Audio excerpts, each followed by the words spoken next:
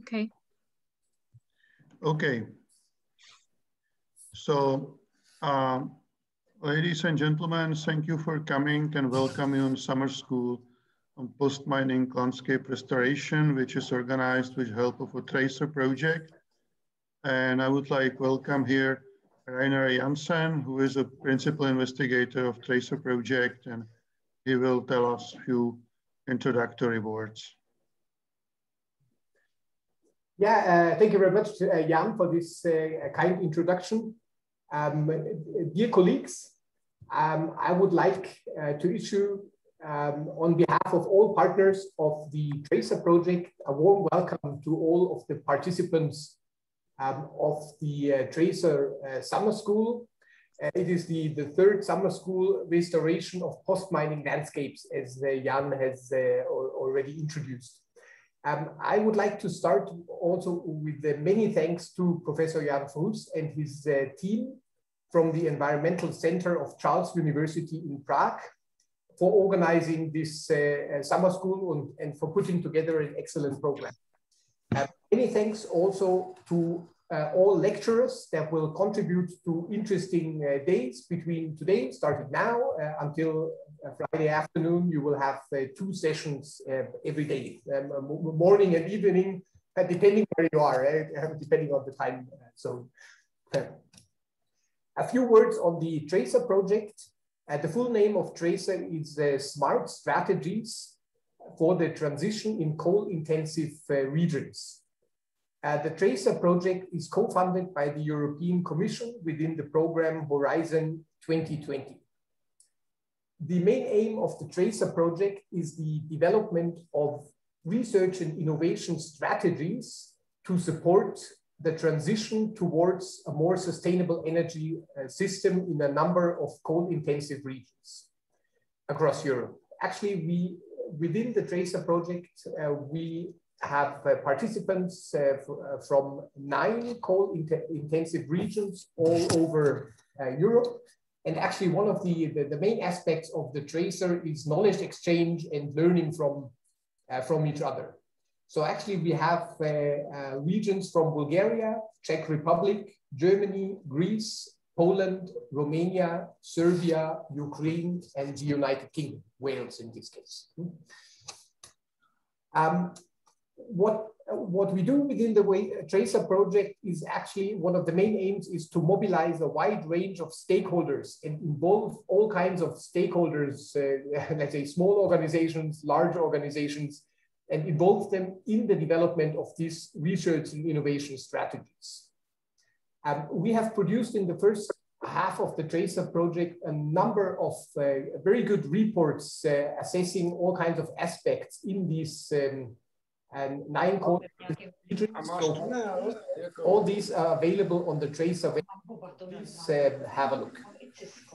We are also looking in the TRACER project at best practices, for instance, also best practices in the field of restoration that will be topic of this summer school. In TRACER, we also look at financing options for projects and also on capacity building and educational aspects to move forward within the transition in coal-intensive regions. It is a hot topic, as we all know from the news. So there is a lot to do. There is also a lot to learn. So with that, I would pass back to Jan, I think, for his first lecture.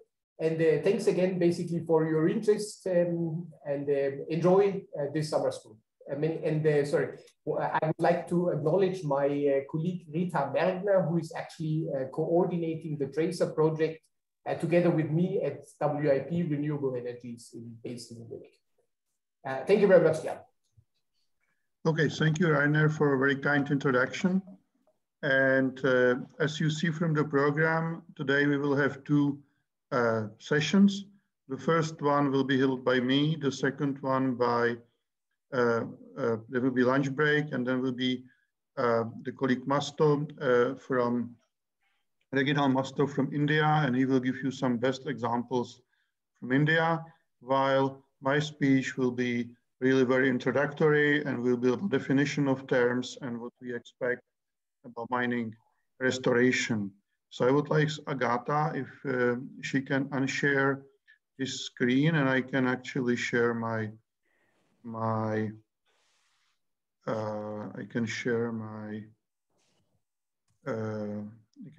screen here. So I'm sorry, I get stuck here a little bit. For some reason, start to save my file right now. Okay, I think we are good to go. So can you see my presentation, and can you see it in full screen mode or not yet? Not yet. Just okay, so I have to double click on the presentation. No, because I have to change.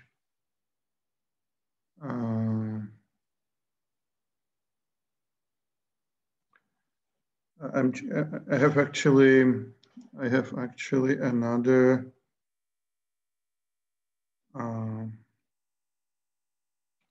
So once more.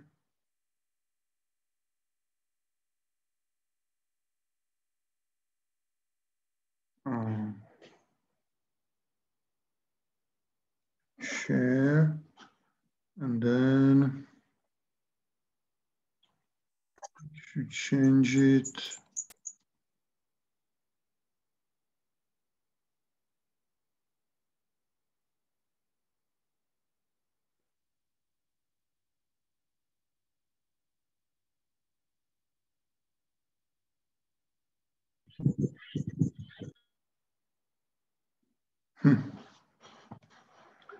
Because you have view like I have it, and I don't want this. So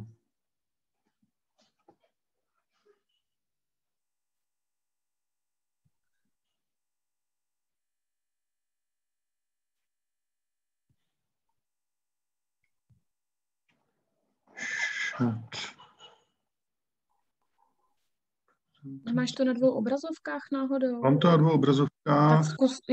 Tak zkus si vypnout tu jednu obrazovku. No jo, ale jak to udělám? Tady je takovéto změna toho režimu, že ukazuju prezentace. Nebo mi to zkus poslat ještě. To je veliký.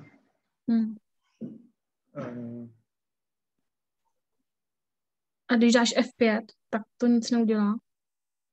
Můžu zkusit. Já už teď totiž mám ten prezentační mód, víš. Jo. Ale akorát, že ho vidím tady na té druhé obrazovce a ne jakoby... Jo. Ono se ještě pak dá nastavit... Jsem to tady někde nastavoval. V tom zoomu, že to dáš z té druhé obrazovky, ale já se přiznám, já zkusím teda rychle zavolat Jirkovi. Zkus zavolat, prosím tě, Jirkovi. Sorry, I'm just, because I'm basically showing you the view I should have instead of screen view. So... Honzo, a nedá se ti F5, když uděláš? Já to ukazuju na druhé obrazovce. Potřebuji přehodit. Tak prosím tě, nech to tak, ukonči sdílení a pust to znova share screen a najdi si to plný zobrazení. Počkej, teď tě nerozumím. Teďka ukončíš sdílení. Ukončí sdílení, stop share, no, ano. Tak, a teďka dej si share screen. Ano. A tam uvidíš jeden čtvereček, že je ten plný obraz. Ne. Teď já rozumím. Znova dám share screen. Ne, tam si měl, když si dal to share screen, tak jsi tam měl na výběr víc věcí. A jedno je taky to zobrazení, ne to druhé zobrazení toho PowerPointu. To není, mám tady jenom ty fajly, vidím je jenom jednou. A ty ho nemáš puštěnej. Teď ne. Tak ho pust napřed. Teď F5 ho pust. Teď mi to ukazuje, prostě ono mi to ukazuje na té druhé obrazovce, víš? Takhle ho pust na té druhé obrazovce a teď jdeš share screen a teď tam v té nabídce uvidíš i tu plnou obrazovku. Tu prezentaci. Nevidím. V tom share screen v nabídce uvidíš i tu nabídku toho PowerPoint a prezentace PowerPoint. No, bohužel ne. Nevidím. A ty máš 2 obrazovky jako. No, mám 2 obrazovky. No, tak ještě to teda, prosím tě, tak ještě jinak, nazdílej tu prezentaci teda. Ano. Tak a teďka tam v tom prezentaci dáš, ale ty, to vypadá, když nemáš ten druhý monitor. Mám ho, no. V tom monitoru, když si dáš, tak doprava, vlastně... doprava, úplně, ještě doprava, tak tady, tam si nemůžeš vybrat monitor. Použít zobrazení prezentujícího, no. Teď by to mělo... To není dobře, ale nad tím ten monitor. Tak si na tu dobu vypni ten druhý monitor prostě a půjde ti to. Tak. No, nejde to. No a teďka to pust normálně F5. F5. Kontrol F5 nebo F5? F5.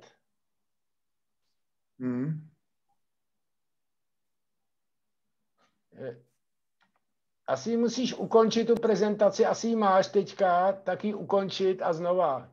Tak. Ale já tady to... Teď normálně tu prezentaci nemáš jako prezentaci, ne? Nebo... Ano, nemám. Nemáš, tak teďka to nazdílej. Nazdílejím. Teď vidím tu screen, tu prázdnou. Počkej. Já si ji vyberu. A teď, když dáš F5. Pracuji na tom. Tak jak to vidíte teďko? No, tak ještě prosím ti to ukončí teďka. Ne, teď to vidíme dobře, ne, nebo? Nevidíme, ještě to ukončí. Tu prezentaci jenom. Teď se tam nedostanu. Escapem. No. Tak a teďka tam odškrtni to, použít tohle odškrtni a znova. No. Teď? Ještě chvilku vydrž F5. Už jsem dal tu prezentaci dole, jako nedal jsem F5. Já zkusím dát F5, teda, dobrý. To je jako kdyby se ti zobrazoval furt na tom druhém monitoru, jako kdyby byl zapnutý. Teď jsem ho zapnul, no tak já vypnu. No. Tak ještě to ukončí escapem tu prezentaci. Ukončil jsi ji? Dal jsem escape. No. Hele, já bych to nechal v tom módu, jak to bylo prostě. Dobře, dobře.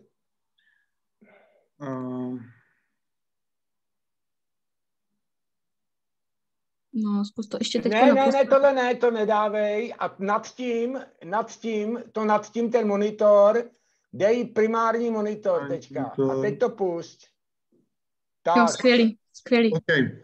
I'm sorry for technical difficulties we have in the start, but I'm going to welcome you in the first lecture about restoration, and we will speak about restoration ecology and reclamation, in particular connection to post-mining sites. Can you hear me? Can you hear me well? Yes. Okay. Yes, all fine, Jan. Yes, so yes. What is reclamation? You see, as usually 2 terms are used, like reclamation and restoration, and there is basically kind of distinction between that. So when we want to reclaim that, there is a German word also recultivation. We want to actually achieve some target. We want to produce land of certain use for humans, certain kind of sustainability, certain kind of suitability for production, and so on.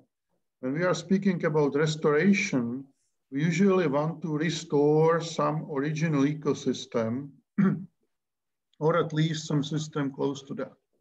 Certainly, the question actually arises, what is the original ecosystem? Because throughout the development, on that very same time, there was different kind of ecosystem. And sometimes we can choose to which one we are going to return. So I will be speaking in reclamation in terms of restoring of, let's say, the habitat we alter for human purposes, so cultural landscape, if you want, and restoration in terms of restoring of natural habitat or close to natural habitat. I'm giving you example of post-mining reclamation targets in 2 different states of United States. What is actually interesting that these 2 targets follow the same federal law, but as you see, they are different. So in Illinois, the target is actually to reclaim post-mining land to reach equal or higher agriculture production as the former pre-mining land. This definition is actually driven by the fact that in Illinois, most of the mined land is former agricultural land.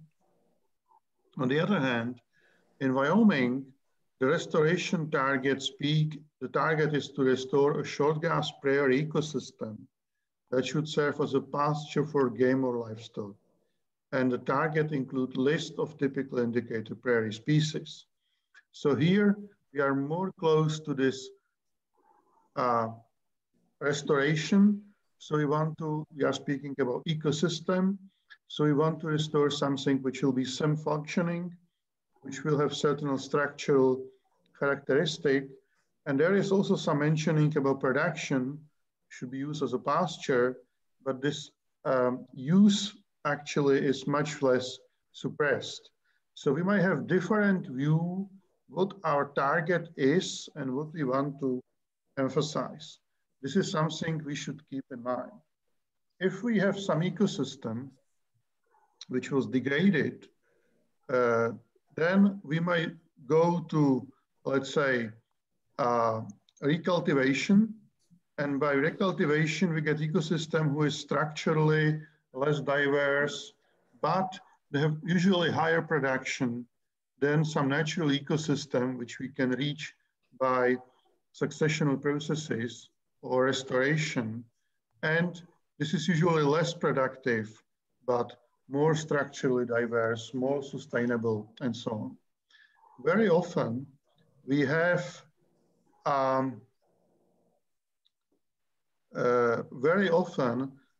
also situation when we have natural ecosystem and we change it to this cultural ecosystem. Sometimes this is also called recultivation, to make terminology even more difficult. However, we should be aware that if we left this ecosystem by its own, there is some natural processes which are going to move this ecosystem to some natural state. We call that succession. And basically, if we have some abundant land, the organisms are going to migrate there, establish, they will compete, then they will change environment, produce soil, and eventually these changes will be slower and slower. So at the end, they will be almost negligible. The ecosystem will kind of produce the same species which are there at the moment. Over time, the species are going to lose some important nutrients. They will be less productive, and we call that retrogression. So basically, that actually shows us that natural ecosystem needs some kind of disturbance. Actually, we use arable land. Arable land is disturbed by us every year. The reason why Northern Hemisphere is actually because we have ice ages, which disturbs our soil and allow our soil to start again and again, and that way hold nutrients. But in many cases, we might not rely on succession. I'm going to show you one cases like that. And this is bauxite mining in Australia. And the reason why we cannot rely on succession in this particular case is that this Jarrah forest, which is mined here, is a real retrogression ecosystem, which means not only there is low phosphorus and so on, but it also means there is a lack of species which have ability to colonize newly disturbed habitat. The species there are adapted on fire, but they usually survive fire on place. They are able to germinate after fire and so on. But if we leave this post-mining sites in Jarrah forest by its own, for next 20 years, nothing much will happen. So that's why we start to have some restoration, some reclamation effort. And also in here, there is a target, what the mining company should achieve. And in that actually question, the target is to achieve a presence of all species which had more than 1% of general cover. We might discuss if this is actually a soft target or hard target. It's one of the hardest targets I have ever seen in the post-mining permission environment. On the other hand, if you speak about what is the proportion from species, there is actually less than half species, yeah, because if you look on the species list, only few species have high abundance, high cover, and actually most of the species list is formed by a very rare species which occur in the lower than 1% cover. So in terms of species list, it doesn't mean we get almost all species list, we get like 1/3, but in terms of ecosystem functioning, we get more important species. So how this is done? Basically, there is a modification of landscape. So they push in the hole all the boulders, then they fill it by subsoil, and then they spread topsoil. And because these processes increase compaction, they actually deep cultivate it, and at the same time, they drill the seeds and they fertilize by phosphorus because they know that the mining operation reduce phosphorus amount, and the phosphorus is limiting element in that particular environment. As concerned the seed, the seed mixture is actually assembled for each site, depend on vegetation survey, which was there before mining. And the seeded species are those which establish well from seeds and which cannot be brought by topsoil. So they know list of species they have before, they know target species which have more than 1%. From them, they check off the species which will be brought by topsoil, and then they seed those species which can be brought by seeds, and they are available. And this is how it's actually look like 1 year after this operation. And they also know that some species spread only vegetatively. It cannot be brought by seeds or topsoil, so they can be planted. So these are planted actually, and you see they are planted in some plastic wrap to protect them against herbivory, against kangaroo who can eat it. This is actually a facility to produce these seeds, and this is how the ecosystem looks like 20 years after planting. So this is an example of restoration of post-mining sites which target to restore close to natural Jarrah forest ecosystem. So there is a reference community, which is Jarrah forest. There is established a target. There is developed method, and certainly there is a performance application of that method. There is constant monitoring to see how the ecosystem is developing. You might actually see that the trees are dark here, which means they're after fire, because fire is actually typical part of this ecosystem. So when we speak about restoration ecology as a discipline, this actually have many aspects of ecology, many technical aspects, and it's also deal with community. And when we be speaking about the recultivation, which is here under technical aspect, this also have to use a lot of ecological knowledge here. It also depends on community. So there is both of this discipline have this overlap between ecological knowledge, technological application, and community perception. Why we want to restore the ecosystem? You know, it might sound like a silly question looking on mining sites, but let's just ask this question. Let's attempt to answer it, because it will actually show us what should drive our decision when we do that. So certainly, we want to restore ecosystem services, and there will be a broad range of ecosystem services as we've been speaking about. We have also moral obligation to do so because we make some damage. And certainly, restoring ecosystem can bring us, can allow us to do very good test of our knowledge. So how much our knowledge is applicable to solve a real problem.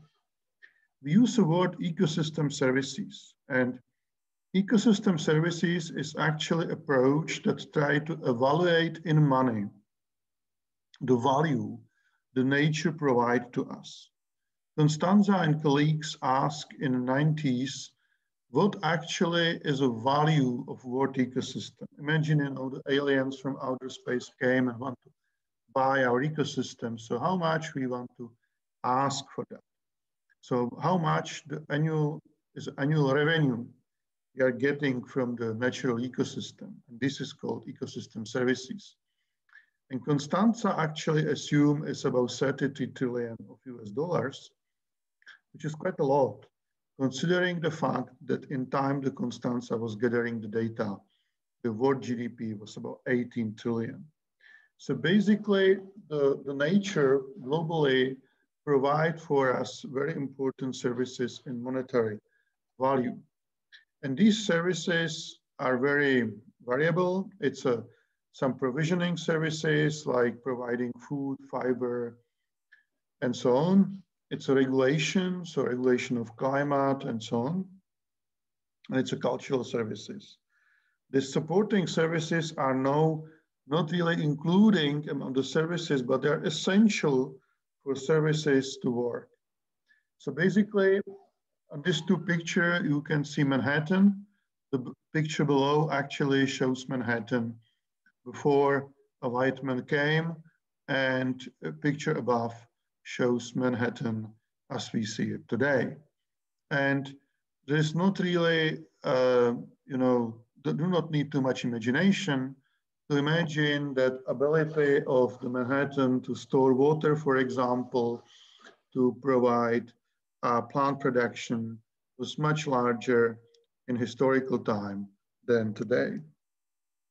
So we actually increased some use of a Manhattan as a human, you know, as a place for human living, but we decreased many other ecosystem services the island has provided. And the same can be seen, you know, this is a Florida in 1900 and end of past century. And I actually make a black natural ecosystem and white ecosystem we transformed. And again, you see we are losing this natural ecosystem. And sometimes we even do that in a way which is not necessary. Like, you know, we have a grassland, and this grassland we actually treat as a very productive ecosystem. We supply huge amount of nitrogen, huge amount of water to support, you know, growth of grass, which we can mow and put to garbage.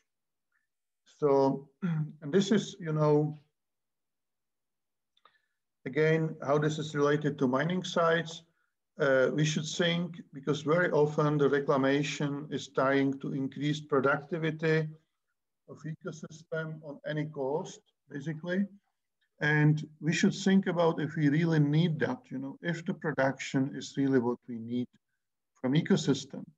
And this backyard is actually a nice example of that, because we do whatever possible to increase production of this backyard in many costs, not only the money we pay for fertilizer and mowing and watering, but also associated ecological damage, which is associated from nitrate leaching and water scarcity and so on.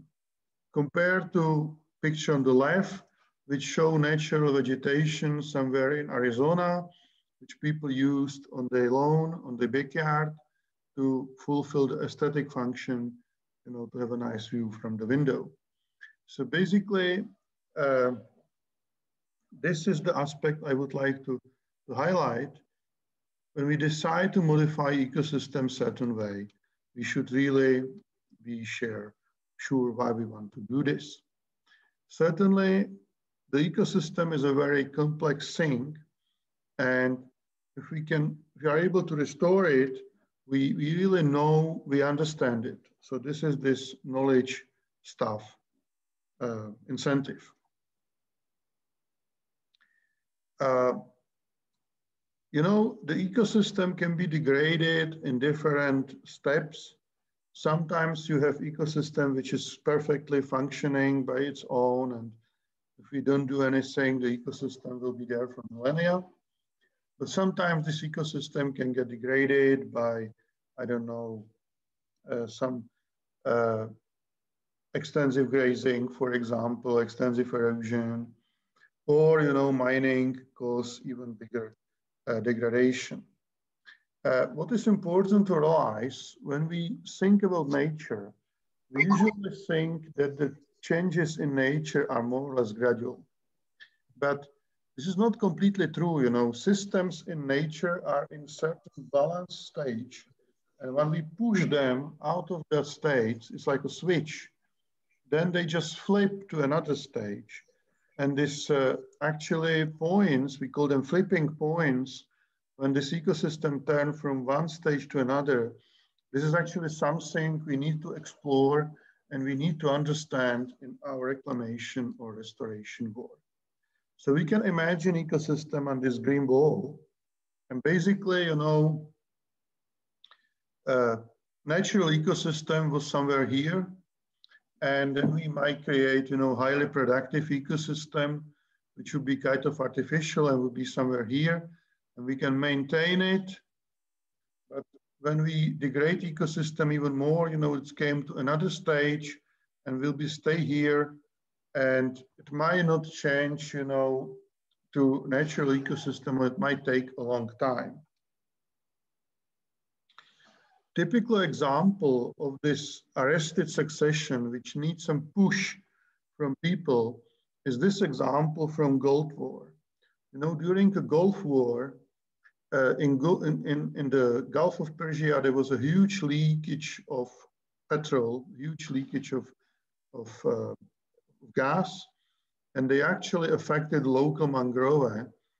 In terms, they kill, you know, a lot of biota there. Among other, they eliminate a crayfish, and the crayfish are important bioturbator of the mud. And the mud start to be covered by algae, and the algae mud was so thick that it was really difficult for incoming crayfish to colonize.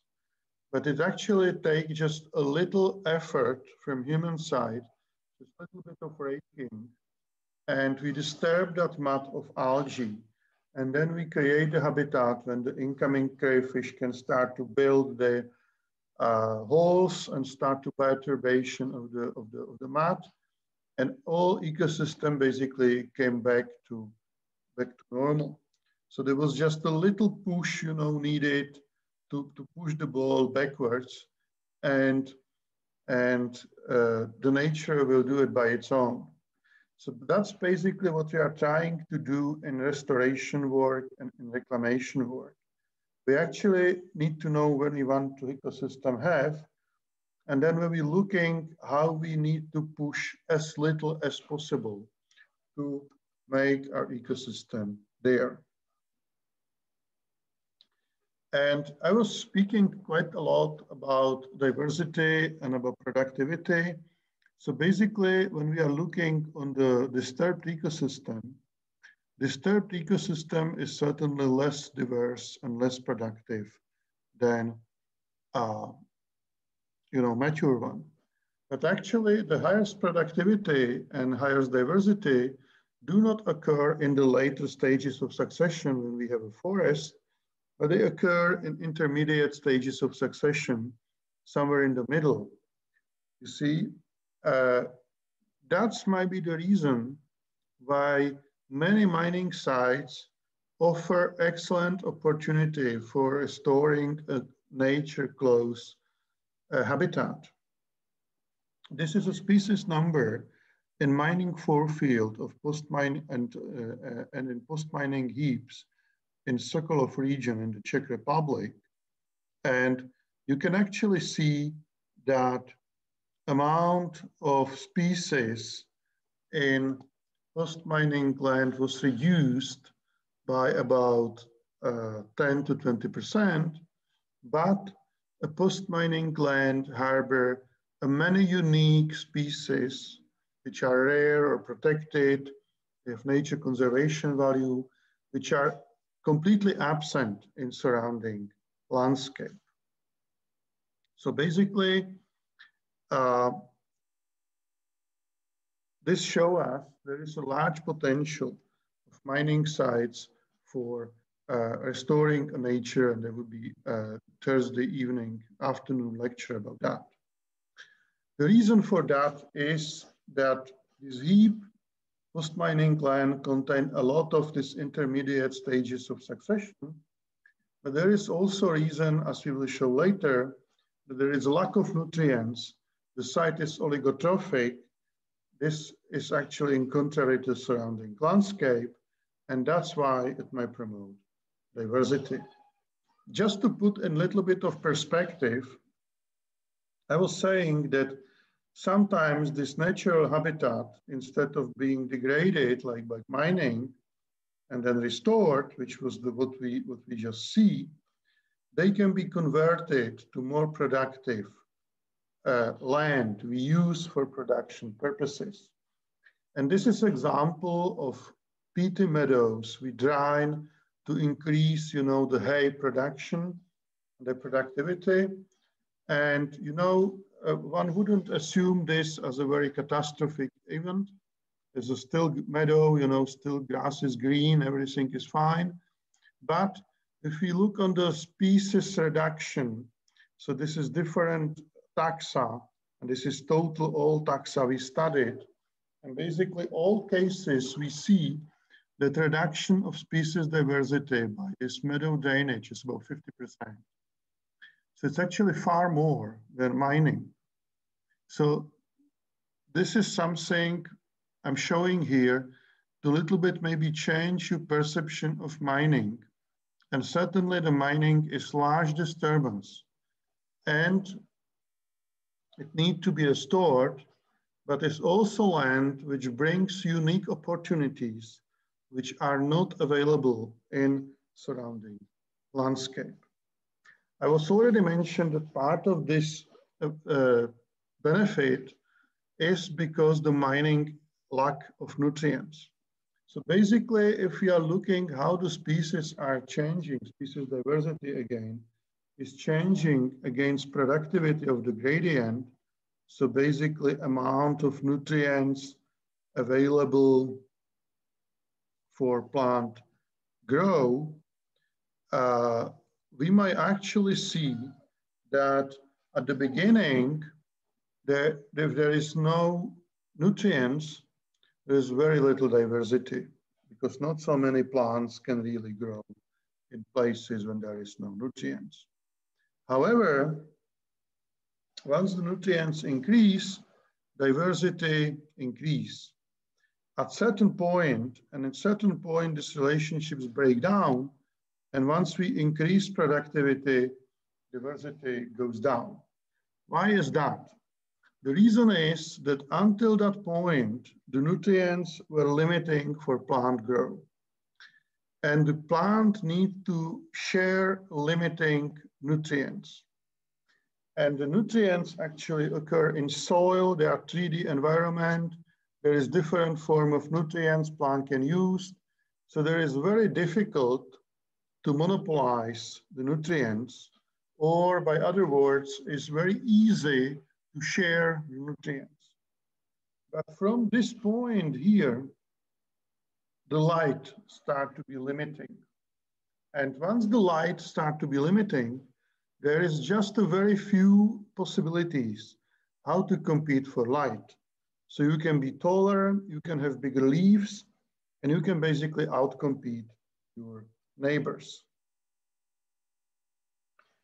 We also speak about difference between productive ecosystem, which is usually more regular, more predictable, and natural ecosystem, which is more unpredictable, more stochastic, but usually more stable.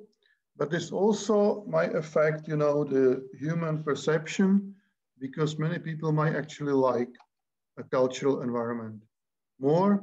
And this is important because this affects funding. Okay, so I'm just saying that sometimes when we restore ecosystem, we even take, this cultural landscape. I want to restore it to natural habitat. Yeah, so we want to move from this nitrogen-rich to nitrogen-poor environment. I'm just showing you examples of live project in Netherlands, which is trying to restore this arable land on the picture in the left to heathland, as on the picture on the right, using very dramatic approaches that include topsoil removal and, import of hay and sod from surrounding heathland. I'm just showing you this just to show that in other places, people are spent tremendous amount of money. This project cost 18 million euros to reduce amount of nutrients in ecosystem. So this is something we should again,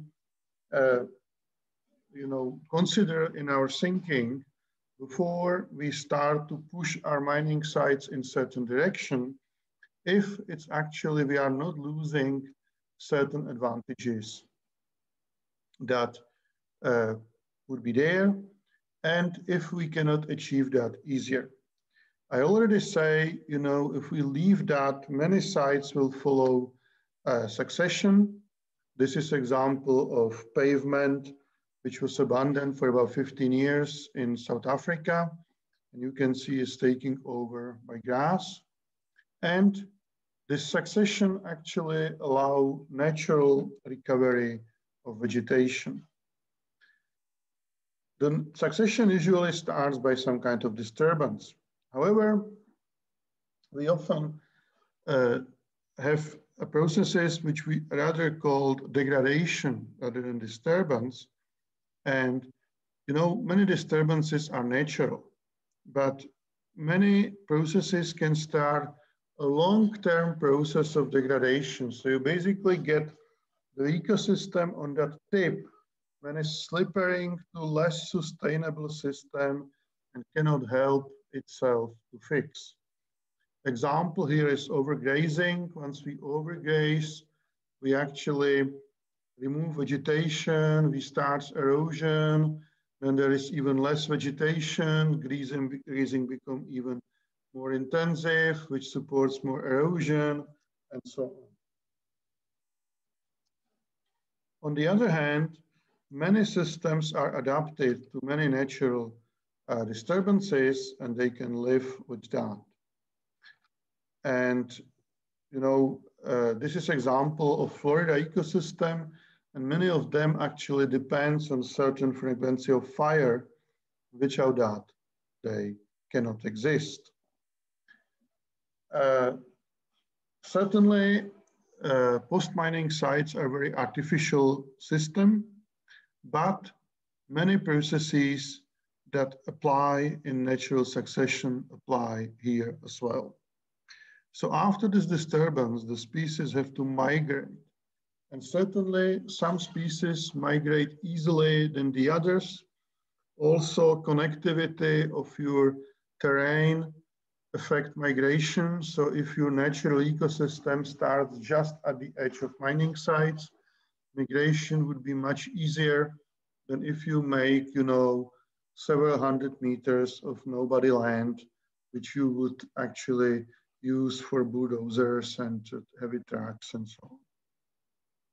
Once the species establish, they start to grow, but this establishment is not automatic. We can improve conditions for plant to establish, or if the plant established by its own, they usually look for some safe spaces which help them to establish. So you can see here spontaneously establishing woody vegetation on our picture, and you can see a chagrin of vegetation which actually have these rows. And this is because this vegetation, this surface, have character of these waves. And you can see from this diagram here that certain parts of the waves, in this case on northern slopes, are actually providing better habitat for tree establishment than the other microsites. So basically, there is more these safe spaces for seeds to establish. Certainly, once the plant established, they change the environment and they actually can allow another species to establish. So this is an example of succession in post-mining sites in Sokolov again. This is like 10, 20, 40 years old site. And you see in about this stage, the earthworms are start to colonize the sites.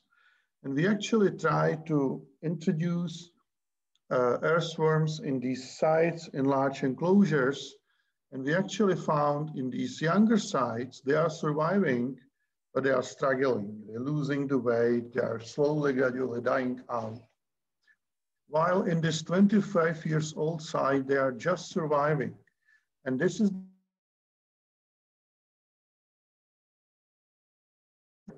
growing, they're reproducing, they're doing well.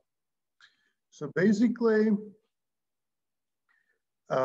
important moment is that this initial plant community establish soil development, and the soil development allow earthworm to establish, and earthworm then can help to change the soil, and eventually they help in establishing of more demanding species. Because the earthworm actually support, formation of soil aggregates. These soil aggregates have higher water holding capacity, better infiltration, so they have better ability to support plant or more diverse plant community. So basically, if we look on the development of plant community, we actually see that there are two clusters of plant community. The one is called Ruder cluster from pioneer species. The second consists from more demanding species. And actually what distinguishes these two clusters is presence of humus layer, this thin humus layer formed by earthworm cast. So basically colonization sites by earthworm.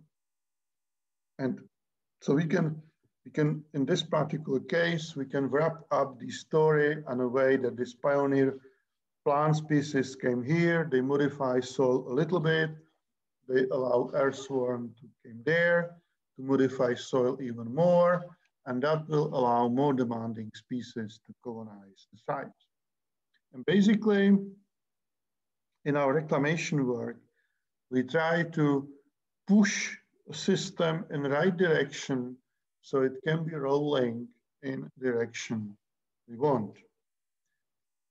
Certainly, I already mentioned that I was speaking about plant succession so far. The animals are mostly depending on the matrix, on environment the plant are creating. But what is important and what is interesting in this particular figure, this is actually occurrence of different animals, different game animals in different successional stages in post-fire succession in North America. And you can see that there's actually more species that colonize these intermediate stages of succession than these late stages of succession. So again, we should think, you know, how far where we want to push it. I was speaking about succession, I was speaking about diversity, but how is ability of succession really to cover the land by vegetation cover, which provides many of the functions we already speak about, not only production, but also, you know, a protection against erosion and many other items. We actually look at it and we summarize about 200 successional series around the world from different situations, including mining sites, post-fire succession, you know, abandoned fields, lava flows, and many others, glacier retreat. And for each of the chronosequence, we actually choose the points from the start of succession until the vegetation cover reach 50%. In that time, the increase in cover, as you see, is more or less linear. And for each of this succession series, we calculate this number, which is actually initial slope of succession development. And it actually tells us how quickly the vegetation cover gets restored. Or by other words, how many percentage of vegetation cover increase each year. And this table summarizes the results. And if we look on the vegetation cover total, we actually see that the secondary succession, when we have abandoned field and this field grow back, is a much faster recovery. And in average, a 50% of cover is reached in 1.5 years. For primary succession, it will be close to 7 years. And in particular for mining sites, it's in average about 5 years. This compared to, let's say, abandoned fields is much slower because abandoned fields recover in the same extent in about 1.5 years or less. This was total vegetation. However, if we look on the woody vegetation, we get quite different picture. Firstly, there is really no significant difference in speed of recovery, and a medium, mean time needed to reach 50% of woody cover will be about 12 years in both cases. And there is tremendous differences between individual succession types or chronosequences. So for example, in abandoned land, it might take 17 years, and in post-fire sites, it can take like 6 years. So actually, a post-fire site can be on average much faster in woody vegetation recovery, unassisted, doing just by succession, than the arable land, abandoned arable land. This actually shows us that the mining sites generally might have larger ability to support forest than arable land. So if we are in the area when forests naturally occur, we should consider as much as possible to use mining sites as for forest. We were thinking about what's the difference between these chronosequences, and we speculate, emphasis speculate, that this can be basically done by two gradients, and that's the nutrient availability, which is certainly higher in arable land, and soil compaction. The soil compaction is also high on arable land, and if The mining sites are not treated, any grading, any topsoil application. They might have quite low compaction, and we believe that's actually my support forest development. Just to illustrate that on some examples of mining sites. So this is mining sites in Tennessee, and you see reclaimed sites and non-reclaimed sites. And surprisingly, the non-reclaimed sites is doing better. And the same is there for 30 years, and the same we can actually show in the nematodes, the soil nematodes doing much better in this non-reclaimed sites than in the reclaimed one. The reason was that the reclamation in this particular situation caused tremendous soil compaction, and the soil compaction is really a large barrier for tree to establish. While if you don't have this barrier, you can actually reach forest quite comparable to cultural forest, to planted forest in few decades. So this is about 70 years old site in Illinois, and you can see they're very similar, but the right side is a planted, both are mining sites. The left side actually developed by succession. I already mentioned the soil compaction may be a big problem, and the soil compaction is actually the topsoil application, as we will speak about, is actually associated with soil compaction. But if you are going to restore a grassland, then this increasing in nutrients, this increasing in soil quality actually count more than compaction. And so in the biome, when we have a grassland, this is actually more promising technology. So this is unreclaimed down here and reclaimed here. Site in Wyoming where there is natural short grass prairie. The target ecosystem here is short grass prairie. And actually you see if you do nothing, you have no much progress over 40 years. But if you bring topsoil, you seed target plants, which are grasses and some shrubs or herbs, you actually get very good results. So this is just some soil fungi, and you see this is orange is non-reclaimed sites here.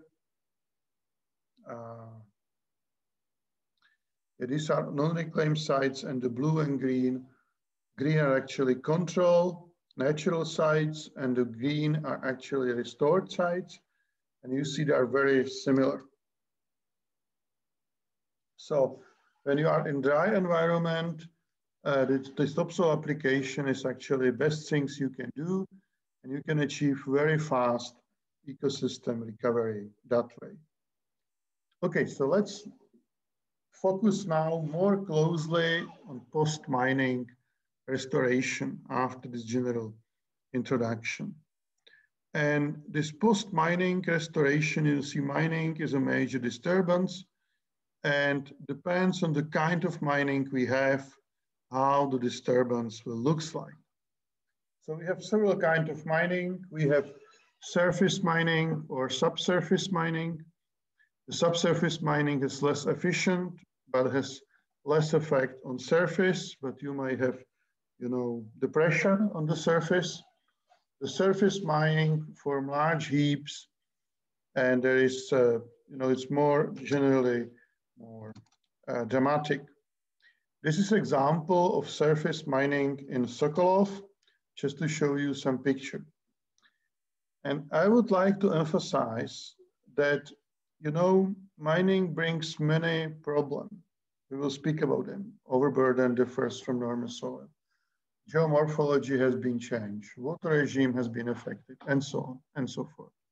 But many of these problems, if we think about them thoroughly, might bring some opportunities. For example, lack of nutrients can be suitable for restoration of closed natural oligotrophic habitats. Altered geomorphology can create potential for some use, like application, getting renewable energy from wind and solar, planting some plants which was not really common before because of better exposition and so on. So when we mine the soil, when we mine the coal, we actually have to mine a large amount of material which was above the coal, which we have to remove to get to the coal. This material is called overburden. And this overburden is dumped somewhere. And if there is subsurface mining, these dumps are usually small because it's a smaller amount of material. If it's surface mining, these heaps can be really big. And we actually distinguish, external heap, which is basically inside the hole. They fill the pit back, it's a backfill.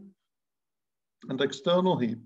External heap is actually because once you change these slopes, this plastic material you generate by mining cannot be put all into the heap because it will fall down into the pit when you're still mining because they will collapse.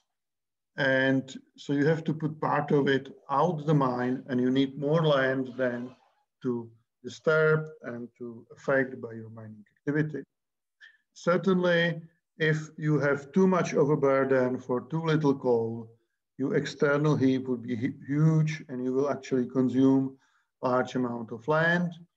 If there will be other way around, so we'll have too much coal for too little overburden, you might have a problem to reconstruct original, terrain, because once you remove this coal, there will be a large amount of missing material, which is usually solved by producing a mining lake, but not always this is possible. You might have lack of water or something. So this is what I just said. Yeah, too much overburden, external heap, too little overburden, residual lake. And then you face many stability problems, which landslope and sinkholes and so on.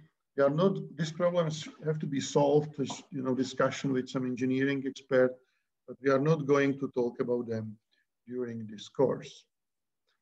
The overburden, as I said, is a material overlying the minerals layers, which has to be extracted, and they are very variable. Some of them are pretty good, like less quaternary sediments and so on. Some of them are quite good, like tertiary material. Some are less good, like rock or sand. And some are really bad, like acid clays or acid sand, which high metal content, high salinity, high low pH, and so on. So the easiest way how to improve overburden quality is to have some budget, to have some map, and to know how much where there is this good overburden and there is this bad overburden. And make sure during your mining operation, the bad material came down and the top material and the good material came on the top. That's my require, you cannot really transfer it from one place to another directly. You might need to mine the surface layer, put them on some pile, then mine bottom layer, put them on the bottom of your pit, and then cover it by this stockpile material you store from before. As various approaches can be used, but this is the most efficient way how to make your overburden more suitable. Certainly, mining also affects geomorphology, as I already said. Mining also affects water regime because surrounding landscape can be drained, and we can protect against that by some clay walls in soil. But again, this might affect the restoration effort because if there is lack of water, it's certainly more difficult. When we look on the overburden properties in detail, the overburden are typically materials separated during sedimentation. So compared to natural soil, they have narrow range of particle sizes. The clastic material, which are already fragmented, or material which weather fast, are actually better as a rooting medium. So they are better for establishment of plants. But gradual weathering, as you see on the picture on the right, may actually result in formation of pieces of various sizes, even in the microscopic, I would say, level. So this actually, this is mudstone originally. This is clay-rich overburden, but because it's compacted and because breaks down gradually, it actually allows presence of stone-like pieces, sand-like pieces, and clay-like pieces at the same time, basically originating from one material. So this gradual grading actually can be good from the point of soil physics. The sandy substrates are usually poor in nutrients. The substrates which are close to coal, they are usually very acidic. And on the other hand, the clay material are usually rich in nutrients. They might have bigger absorption and so on, but they have problem with permeability. Post-mining overburden are extremely variable as concerned the pH. On that picture, you see a snapshot of few acres of, maybe 1 acre of post-mining land, and the numbers here actually shows pH in individual spots. So you see pH vary as much as from 2.7 to 8. And so it's highly variable. Certainly, I already mentioned extremely acidic sites are often problematic, but so do extremely alkaline sites as well. Low pH, high metal contents, or high salinity, it's the major problem of soil toxicity. And this also happens in mining sites. So basically, this is an example of some phytotoxic sites in the circle of mining region. And on the right, you can see how we try to improve that by liming. And you see, you have to put quite large amount of lime, like 20 tons, to get some significant improvements. Interestingly, when we put just 5 tons of lime per hectare, we get even reduction of pH in water. How is that possible? Well, because these soils are very acidic. So sorption complex of this soil is saturated by hydrogen cations. And when we put calcium, we actually, this calcium replace these hydrogen cations in sorption complex. So into the soil solution, there is released large amount of hydrogen cations, so pH drops in water. And because there is not enough cations to neutralize for that, the general outcome is actually negative. So pH is decreasing. And these are actually characteristics which actually limits the population growth of some target organisms, which was spotworm in this particular case. And we actually see the lower is the pH, the lower is survival.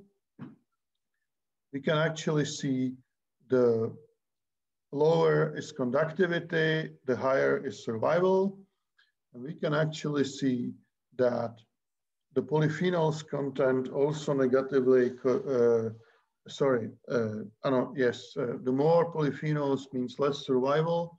So it's negatively correlated with survival. And the polyphenols here are measure of coal pollution. So if you have layers close to coal, which are high conductivity, low pH, these can be phytotoxic. So the plants cannot grow there for decades until these conditions improve. Sometimes we not want to wait so long.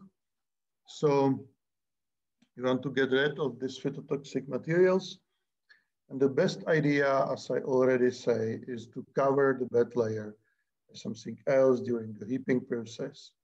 If we don't do so, we might actually cap it during the restoration process, which is a bit more expensive. And we might actually, you might use liming or gypsum for high salinity, but as you see in previous picture, you need large doses. Effect is not usually permanent. It might actually change over time and so on. So if we put some capping, we may actually pay attention, particularly in acidic sites, which are due to pyrite oxidation, that we somehow separate this topsoil layer by some breaker. And this can be, you know, a clay layer here. It can be some layer of gravel. The clay basically stops the water movement. Boulders, you know, the gravel do not stop the downhill water movement, but it can actually prevent gravitation to climb up and to bring this soil up. I already mentioned post-mining sites have lack of nutrients, and we may like it for some purposes. However, sometimes we want to increase nutrient availability. The most straightforward items, straightforward approach that people might think of would be fertilization. However, industrial fertilizers are actually designed to produce easy available nutrients. So if we use that, what we see, you know, in normal agricultural land, if you produce that fertilizer, more fertilizers you put, the higher is yield, and then it stabilizes in certain maximum value. If we do the same, we add different dosage of nitrogen into post-mining soil, early and late succession, year and young and old reclamation. We actually see no much added value of the fertilizer. The only inspection can be high dosage of fertilizer in reclaimed sites, particularly in old reclaimed sites. Why is that? You know, in cultural land, when we fertilize in arable land, we basically try to increase nutrient availability. But in mining land, when we fertilize, we want to restore a stock of nutrients. So that's a completely different story. Just to show you what I mean, this is an example of major pool when the nutrients are stored in natural ecosystem in United States. And you see, for most of nutrients, except of nitrogen, a majority is stored in mineral. Then there is important pool of inorganic matter, and then there is some important pool in exchangeable sorption. In soil solution, when you easy soluble fertilizer will goes, is very little. So if we have land on the soil, when all these massive pools are present, by adding of these soluble nutrients, you can substantially increase the yield. But in post-mining land, there is no sorption system. There is no, you know, microbial community that might take nutrients in their body. The nutrients cannot store and recycle in soil. They cannot get to this pool, you know, like organic matter, because there is lack of organic matter. And that's why also the efficiency of fertilization in post-mining sites is very problematic. We even found that periodic application, for example, nitrogen, might make plants in post-mining sites slow worse, not better. So, concerning fertilization, we should think about, and we might use some plants that promote, let's say, nitrogen fixation to increase this buildup. But we have to think about what we want to get, because, you know, if we speed up this nitrogen buildup too much, we might end in another ecosystem than we usually plan for. So if we want to build up, we usually are going to use some fertilizer which lasts long in soil, which will basically enhance this mineral resources, and that will be rock meal or bone powder or stuff like that. Yeah, we are not going to use. You might use, but would have not much long-term effect if you use, you know, ammonium nitrate, for example, or some other easy soluble fertilizer, because you only instantly increase plant growth, not even long-term, and this efficiency, as I already say, is lower. Okay, to wrap this up, the post-mining sites have many constraints like low or high pH, high salt content, high, you know, improper texture with high sand and gravel content or high clay content, and sometimes they can be hydrophobic. And this certainly affects the plant growth. Yeah, low pH can block the vegetation, the same as extremely high pH, although slightly higher pH is good. High salt contents can have against negative effect on the plant growth. High sand and gravel may cause lack of nutrients and limit plant growth, while high clay may affect infiltration and produce, you know, soil in which the roots have difficulty to grow. And hydrophobicity can reduce infiltration of water to soil. So there is different way how to solve it. Usually, you know, we can use some amendments or we can use some capping. But before we do, we should also think that even that nasty places might have some potential in terms, for example, of restoring close to natural habitats. Secondary problem that arises from the fact that we have large amount of soil without vegetation is erosion. So we might try wind or water erosion. So we might try to construct our sites in a way that we limit erosion. And, you know, this is actually barriers which are made from the cutted trees in Lusatia to reduce erosion. And after that, you can just wait on succession to improve your site. Very often, the site improvement in mining sites results in compaction. And compaction may be, as I already mentioned, a big problem in forest recovery and is a high connection with the way how the material is handled. So this is, for example, dumpster, you know, dumping topsoil. We can certainly avoid soil compaction by, you know, deep cultivation or by production of these loose and rough surfaces, as you can show here. So these are leveled surfaces, but they can be made, you know, rough and loose, and you can plant the trees there. And this is how it looks like. It actually prevents erosion, but it also produces much better rooting medium for trees and allow rooting establishment. And it's actually cheaper than soil compaction and, you know, hydroseeding.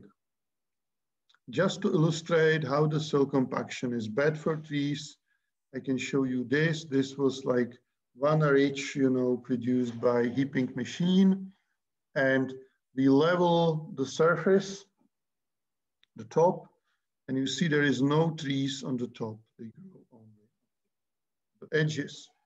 This is the same situation or similar situation. We have these wavy substrate, which was make flood here. And on this flat part, you see there is a lot of grass. And when we actually compare vegetation development, We might see on this wayway, there is a lot of seedlings of trees, some of them even bigger than 1 meter, but there is no seedlings in this leveled areas, which gets more compacted. Okay, so this was some introduction to reclamation approaches. Maybe I will wrap it up by picture by which I will start tomorrow. And this is basically that in different situation, wet and dry, we have different potential. And then we have different possibilities what to do which are overburdened. So we can do nothing, we can make it flat, we can make it grading, we can transfer soil blocks, we can transfer soil topsoil, or we can even reconstruct the subsoil. And each of these brings certain potential. More you compact the soil, more you add the nutrients, it's better for grassland. Less you do that is better for trees. Certainly depends how moist you have. If you have dry conditions, you should go more for grassland. If you have wet condition, you should go more for forest. So this is just to give you some underlying ecological feeling to see that conditions might determine what you want to restore in mining sites, what you can get easily, then the other options, and how you can actually make nature processes to work with you and not against you. And we will go more detail in how to transfer that to reclamation measures tomorrow morning. Afternoon, you will see some best example from India. And we have still 10 minutes to go, so I'm open to question if you have any.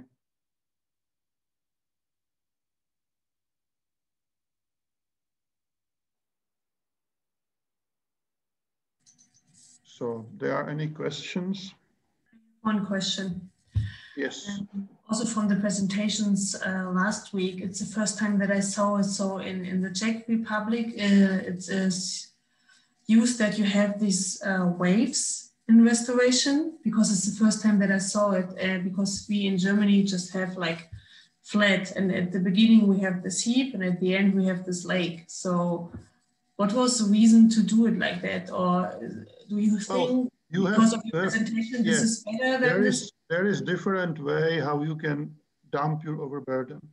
So you might have this dumping machine which dump it, and then they make these waves.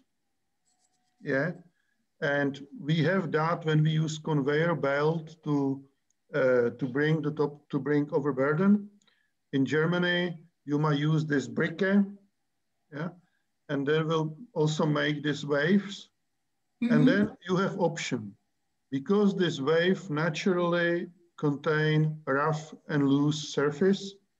So if you are going to produce a forest, it would be actually best option to make sure that some suitable material, so some quaternary sand, for example, in Lusatia, came on the top, and these waves are reasonable size, so they're manageable. You can go over it, and then you can plant tree directly without any grading.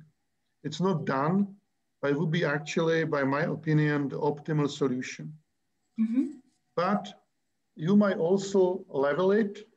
Once you level it, and this leveling open, all kinds of options. I will speak about that in next talk, but they might open all kinds of options.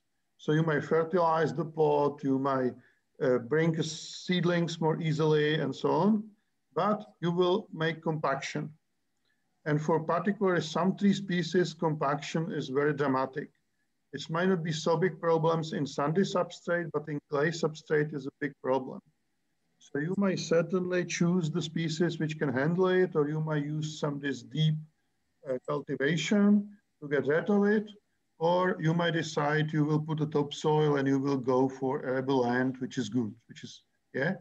But basically, if you want a forest, it's actually good to think about if we really need to level it, for example. Okay, thank you. Yeah. Another question? Yes, I have one simple question for more understanding. Yes. Okay, from ecosystem point of view, making reclamation with grassland, is it recommendable than that of forest land? Like for me, making reclamation with forest land is much more suitable. Just ecological. Certainly depends where you are. Yeah. So if you are in the area when the forests naturally occur, so you might, you know, the forest, you are in the forest zone, yeah, your biome, your ecosystem with naturally will aim towards the forest.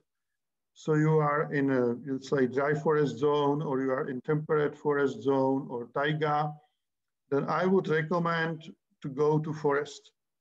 But certainly, if you are in Wyoming, which is short grass prairie zone, there is naturally no forest.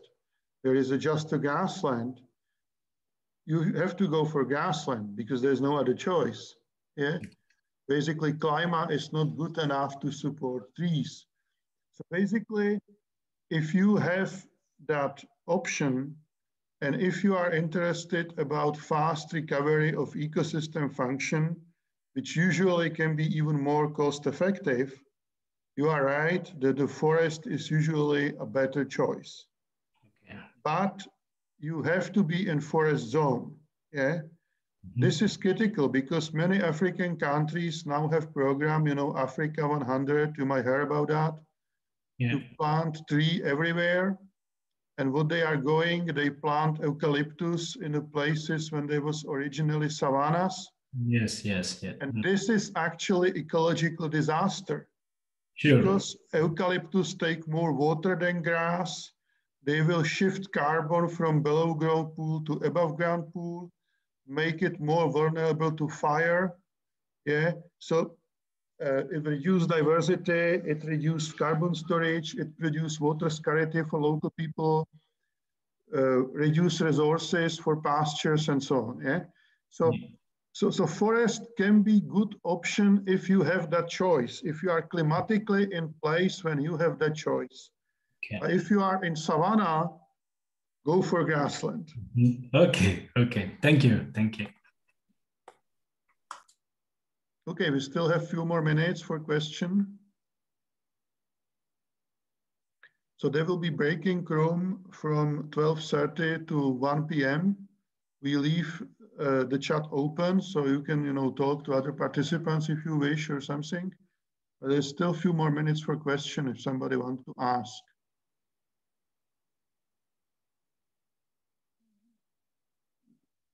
If I was inspirative enough, I cannot see them all, so maybe just start to speak because I may miss someone if you just raise your hand. Okay, so basic, yes. Yes, I have a question. Talking about the two categories of restoration, that is either the technical restoration or the spontaneous succession option. And I believe it all depends on the goal of the restoration project. And but in your own perspective, which is the best option in order to? Yeah, you see, as you said, depends on your aim, what you want. Yeah. So if you want to produce arable land, you can till and grow vegetable or, you know, maize.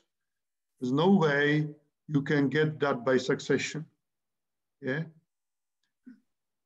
No way. So you have to bring topsoil, you have to bring nutrients, you know, you have to make sure that there is some buildup of organic matter by growing legumes. Then you have to till it, and then you slowly, gradually start your cultivation. But for example, if you want to restore forest, there is many options how to combine these two. Yeah, I will show in next speech that many times you might start succession, and then succession will be actually from 3 species which are, you know, easy colonizing new sites, but they might not have best economic value. But they actually prepare your habitat so you can go there after that and you can purposely plant your target species because conditions are better and because they are already shaded. You do not need so much seedlings. So doing that, you might get the forest which will produce even high value timber in about the same time as if you planted, you know, make some first generation of woodland, then plant your target trees. So basically by using, so there is not really narrow edge between those two, yeah?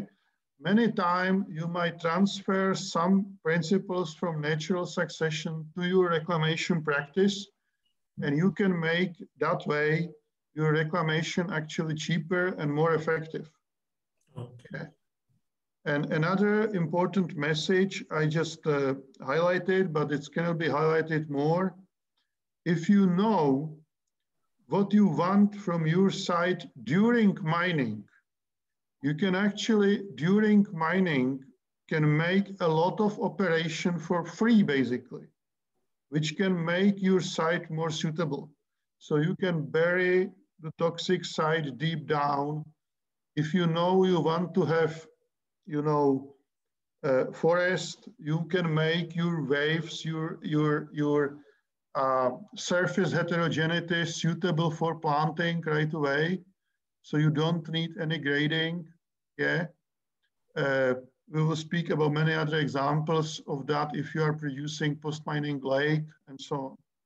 So basically, during this mining, you can bring a substrate which is suitable for your target vegetation, and you can modify it in a way like that. And because you anyway are moving huge amount of material, this would be almost no additional cost. If you would take your dumper after that, it will take much more. Okay. Well, thank you. So basically, you know, I would say it's useful to think about technical reclamation in a way that it can use natural processes rather than fight them. Okay. Okay. Yeah. Okay. So we are basically taking time for lunch, but if there is any urgent question, I might still be able to answer it. If not, I will come in half an hour and hopefully Reginald Masto will be here and he will tell you more about best example or best example from India. Yeah. So we will meet again in 1 p.m. Central European time, which is basically 27 minutes from now. So you have time for a short snack or, you know, light dinner or whatever time you have, basically. Okay, so see you in half an hour.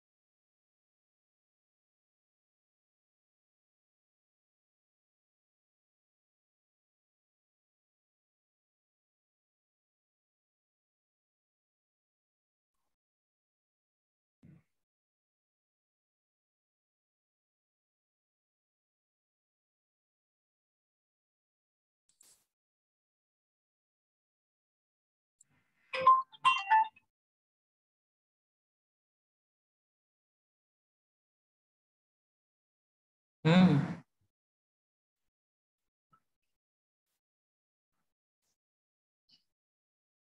Hmm.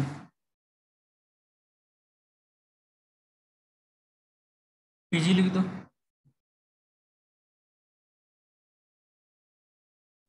Yeah, we can hear you.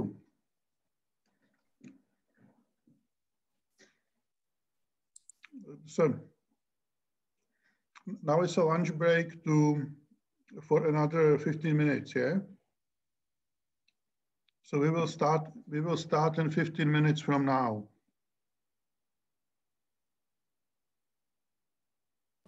Yeah, but, good afternoon, Frouz. In India now it is 4:10. Okay, in the purely it is late afternoon. Yeah, I know.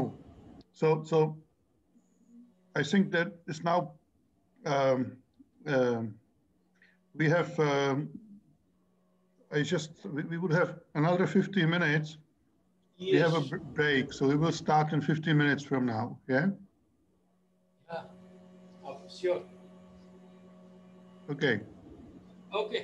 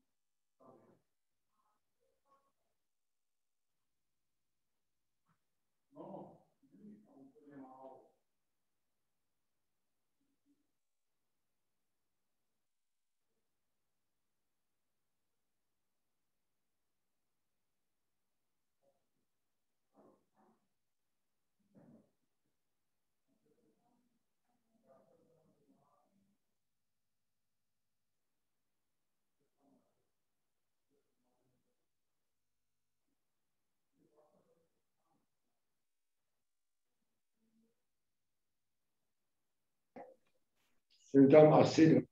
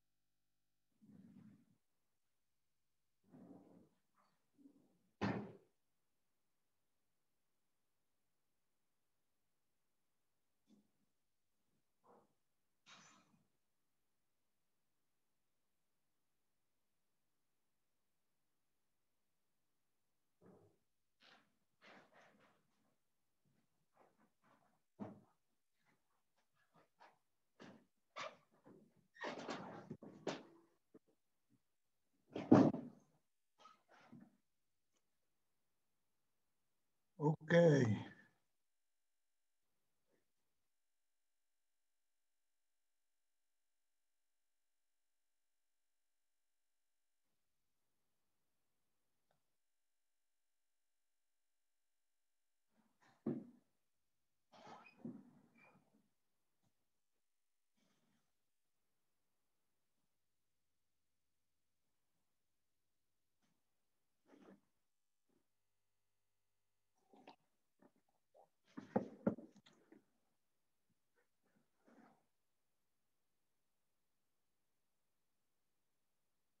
Do we have a next speaker?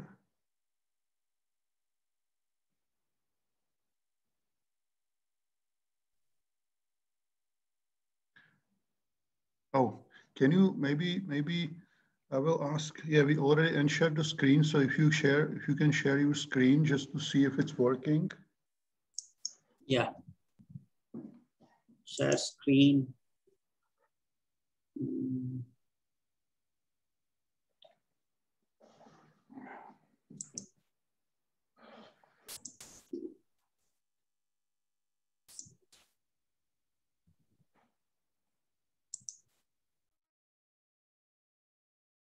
Yeah, this full screen is visible, Professor? Just a second, they say started share screening. Yeah, screen sharing. Wait, maybe it will came. Yeah, maybe there's a time lag. I didn't see it yet. But screen sharing is paused. I think somebody has paused.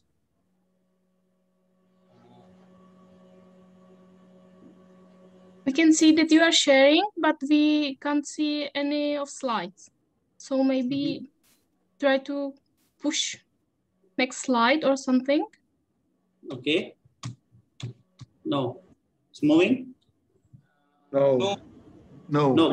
We see you are sharing, but but there is some technical issue from your side. It says your screen sharing is paused. PAUSCD paused. It is any technical issue from your side? Anyway, I'm sharing it again. Try it again, yeah. Try it again, right?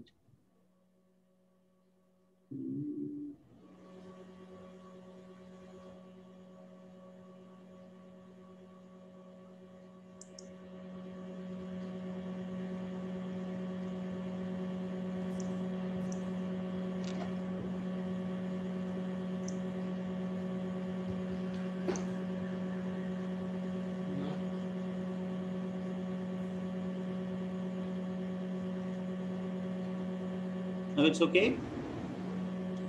Your Yahoo mail is, that page is coming. We see probably your screen.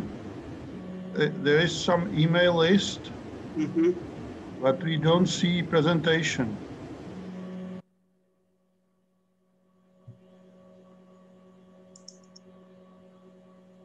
Okay. Let me close all this thing.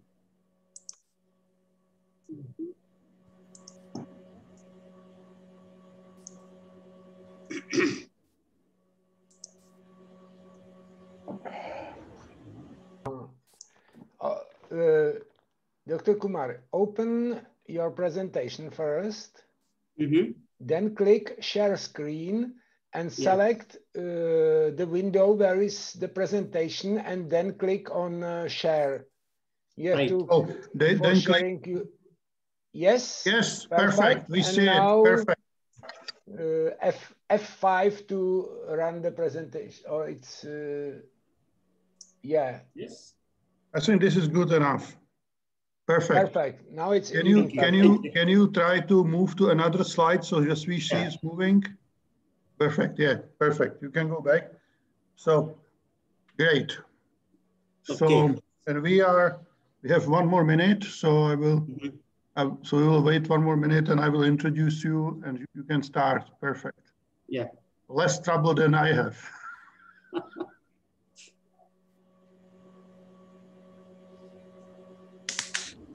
I'm, teaching in that for 2 semesters now, but still sometimes you get to problems like this. Yeah.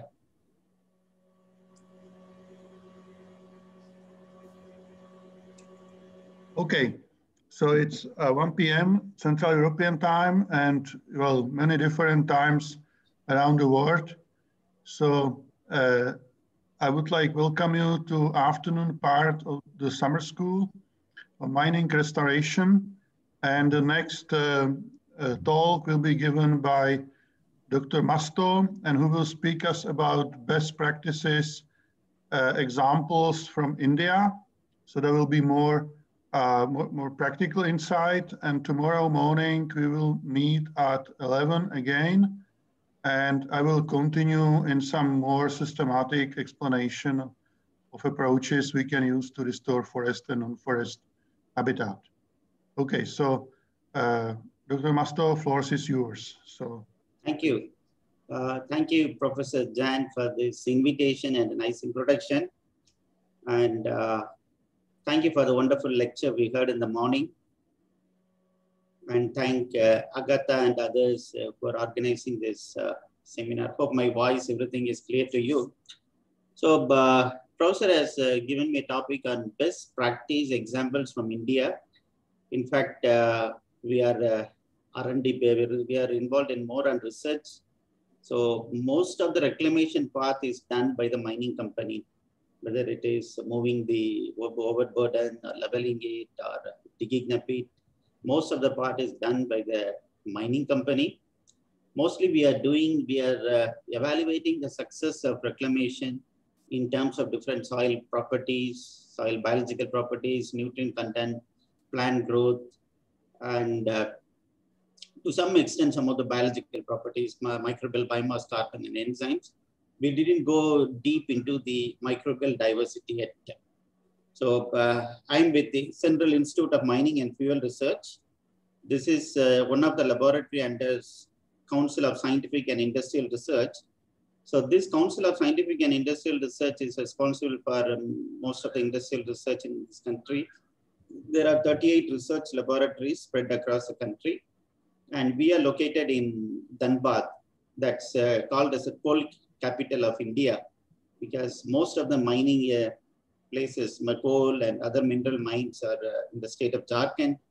And Professor Mehti, he's from Indian Institute of Technology, ISM Indian School of Mines. He's also very near to us. He's hardly half an hour drive from this place. So coming to the details of today's presentation, so I'll be focusing on these following key points. The basic introduction about mining scenario in India, reclamation of OB dumps, what we did maybe a decade back. We did some reclamation work. Those experience we'll be sharing. Then this is another study from Dr. Mehti's work, that's sponge iron based reclamation using geotextiles. The third one is reclamation in lignite mining area. This is really, they're doing wonderful work in India in lignite mines. Then geotextiles for erosion. This is coming up in India, synthetic as well as natural geotextiles, including jute, coir mats are coming. And our strength is on fly ash and fly ash backfilling. That is also coming up along with the OB. Both the fly ash and OB are processed together and they're backfilling the mining site. And new materials for reclamation. Now recently Professor Mehti and group has started using biochar for reclamation of mine spoil. Still we are in the lab scale only. There's huge quantity of producing biochar in large quantity is not yet tried. And finally, based on our experience, what are the challenges for reclamation? And most of the points Professor Jan has covered in the morning lecture. So since I have sufficient time, I'll go very slowly. Coming to the introduction, I only one slide for introduction. As far as India is concerned, mining contributes significantly to the economy of India. Almost 2.38% of the GDP is contributed by mining industries. And among the different countries in the world, India ranks 4th in the world in mine production. It's including all mines. It's not coal. If we talk about only coal, it is in third place. It's after China, United States, and Russia. India ranks 4th in the mine production. And there are several minerals. Almost 95 minerals are produced in India, out of which coal, lignite, petroleum, and natural gas are the 4 major minerals produced in the country. And as on date, almost 1,500 mines are located in India. Many are underground and almost we can say 50-50 are open cast and underground mines. Coal mines, limestone, iron ore are the major mines that cover almost 50% of the Indian mines. So coal and limestone and iron ore plays a major role in terms of when we talk about for ecologists for reclamation, because most of the coal, limestone, and iron ore mines are open cast mines, and it covers 50% of the Indian mines. And if we talk about the land, almost 0.1% of the total geographical area of India is occupied by mining activities. It means a mine lease. It's not exactly what reclamation is needed. The total geographical area of India is almost 328 million hectare. It's 328. So approximately 3 million hectare of Indian land is under and are disturbed with mines. So with this background, let's go with the different mines because it's a map of India.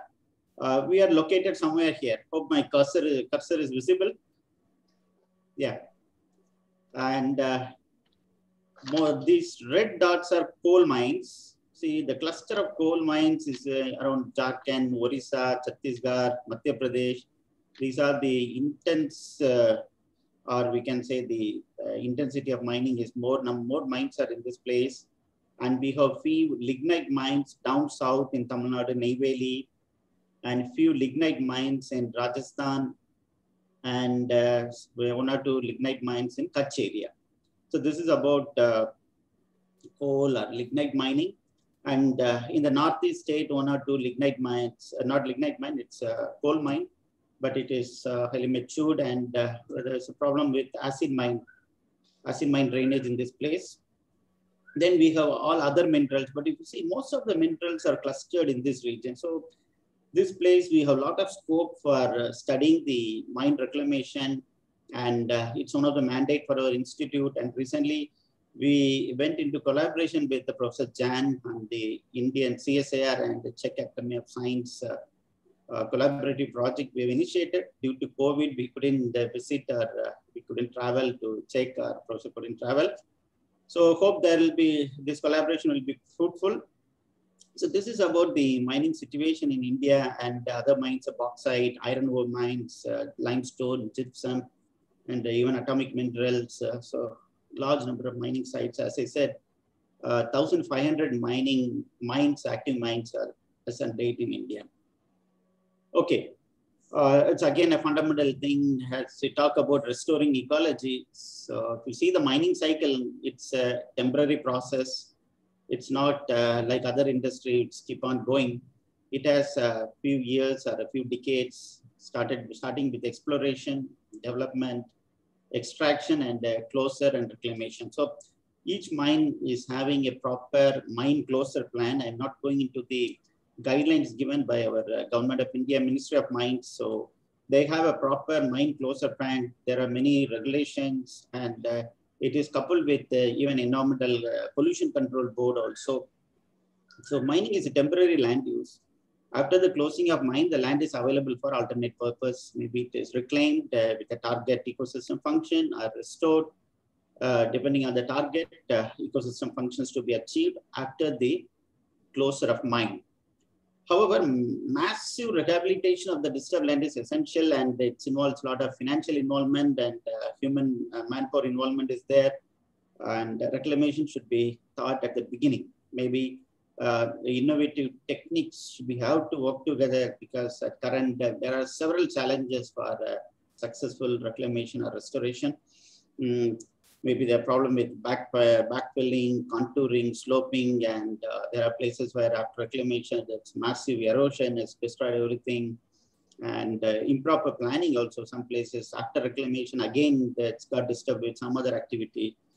And with this background, we'll go with the statistics of reclamation status. This is the reclamation of different coal mines across the country, published by CMPD, that is Central Mine Planning and Development. In the Central Mine Planning, the major R&D station that's located in Ranchi.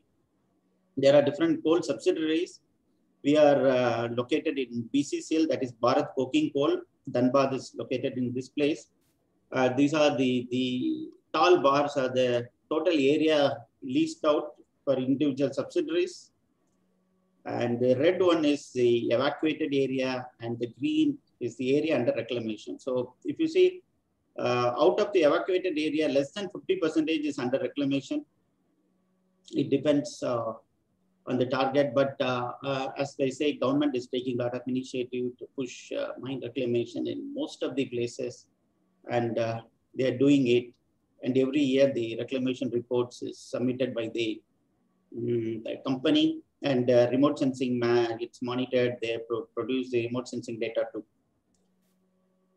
Okay, coming to the problem and introduction statement, open cast mining method. Most of the coal mines are open cast, and we get huge overburden, materials left, and it is unmanaged. The challenge, particularly for India, is most of the overburden is rocky. It is shale, sandstone, sometimes carbon-rich shale. There are some overburden that is burning due to self-heating. You can see the fumes throughout the air, and sometimes some vegetation is also burnt out. So this is a rocky, and it is heaping. Maybe it's 40 meters or even more than that. It's a very tall overburdens, and it creates environmental pollution, complete destruction of the landform and habitat, deterioration of the aesthetic value of the land, and the characteristics already. The last lecture we have seen, it's a high stone content. Sometimes some stone content of even up to 1 meter with the big stones are there, and no more lack of moisture. We can't depend, we have to depend only on the showers. The monsoon for the plant natural succession is very poor because it's a rocky strata and no water holding capacity, high compaction that's not applicable for this heap, and lack of organic matter. Though we have organic matter, that is more of coal, shale organic matter, that is not biologically active. So that's not going to help the plant material. If you see the Valkyrie black titration or carbon estimation, you get more than 1 or 2% carbon, but that is more of coal particles. That's not going to be helpful part. our plant or microbial growth. And as I said, the improvised microbial diversity. So, scientific reclamation is a big challenge because of due to this all physiochemical properties, and soil forming process of natural succession is also to very low, very low. Okay, this is one of the case study. We did some reclamation. It's almost more than 2 decades back. We did, and this is a kind of material available initially. It's rocky, and little bit dosing was done so that we can access. We did maybe lower bench, and benches were made. Then trees were, seedlings were planted. What we did, we dig pit, and in the pit we added topsoil, cattle manure. We call it as farmyard manure. It's basically cattle manure, and azospirillum and other nitrogen fixing bacteria, phosphobacteria.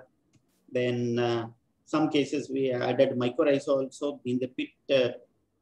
The trees were planted in the pit, and as and when required, in some kind of irrigation support was given in the initial days. But afterwards, once it was established for 1 or 2 years, we have to leave it alone, because afterwards we can't spend money for maintaining these plants. There is no fence, and it's free for cattle grazing also. So it's a kind of competition, and whatever the plants that can survive all this stress, that can survive. These are the big list of plants, and if you go to any of the mining sites, the top 3 or 4 plants we can see the Salvisia, Talbergia, we can see Acacia, Neem also. These fruit trees you won't see, ficus also we can see. So for academic interest, we did all these trees, and these last 2 grasses, vetiver and Symphopogon, these are very good soil conservation grasses. They hold the soil together, they protect the soil against erosion.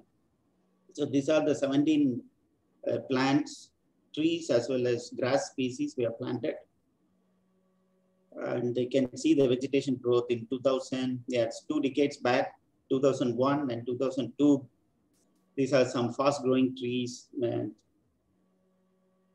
some more pictures of the site. Coming to some improvement in soil properties, quickly I want to see the organic carbon only. Organic carbon has a mild increase in this alkali-back carbon. So it is inclusive of some of the mineralizable coal carbon too. It's not purely the litter-derived root exudated derived organic carbon. And nitrogen content also, it's marginally increased, maybe because of the nitrogen biofertilizer added, as well as leaf litter. Some of the trees are nitrogen fixing trees. Phosphorus, though we have, it's a total phosphorus. It's a major phosphorus. It is in a, it's available phosphorus. It is increasing. Hope this rock has a good reserve in the mineral form. Potassium also is increasing over the year. Calcium, magnesium, and all the micronutrients availability is increasing, probably due to the plant mineralization, that organic acid secreted by the roots, and decomposition of leaf litters and other organic addition to the soil. So the overall quality is improving. Here some data on the ectomycorrhizal spores, phosphorus soluble bacteria population, total bacterial count. So over the years, we could see a mild increasing in trend. And this is leaf area also, some of the physiological parameters. Leaf area is also increasing the first, second, and third year. It's a difference between winter, summer, and rainy season. Again, the photosynthetic rate, it's and it's different for different plant species. And one has to select a plant that is really hardy, that can withstand the stress, because in India we have very hot summer and high rainfall, because it's blessed with such a beautiful weather condition. So the plant has to survive by itself. After 2 years or 3 years, we can't support any irrigation or any other management practice. We can invest on that. Coming to the ambient atmospheric particles, SOx, NOx also, there's a slight decrease in the ambient CO2 content. As a soil scientist, we'll be interested in this soil conservation potential of this, infiltration rate, This is for the bare site. And in the canopy of different trees, infiltration was more for the vetiver and this grass. These are very good soil conserving grasses. And soil movement was drastically decreased. That is, the erosion, the erosivity of the soil is decreased. So soil moisture content also increased, litter mass. So what we can say is, based on our studies, these 3 trees, that is Dalbergia, Albizia, Acacia, that's good for plantation, and they should be combined with these soil conserving grasses. Okay, coming to another site. It's another site Professor Meiti and his group has done, and they published in 2015. This is a waste dump of an integrated sponge iron unit. It's basically consisting of waste from sponge iron, fly ash also there, then some kind of dolochar. It's a carbon-rich material. In a Chhattisgarh, the height is almost 40 to 50 meters and slopes, very steep slope. And the material was highly alkaline and consists of, as I said, slag, fly ash, and dolochar. This is the initial site, and afterwards it was a layer of topsoil. Good soil was added, then geotextile, basically coir mat was added to protect against erosion. Coir mat and topsoil was used to create a substratum for germination and growth of seeds.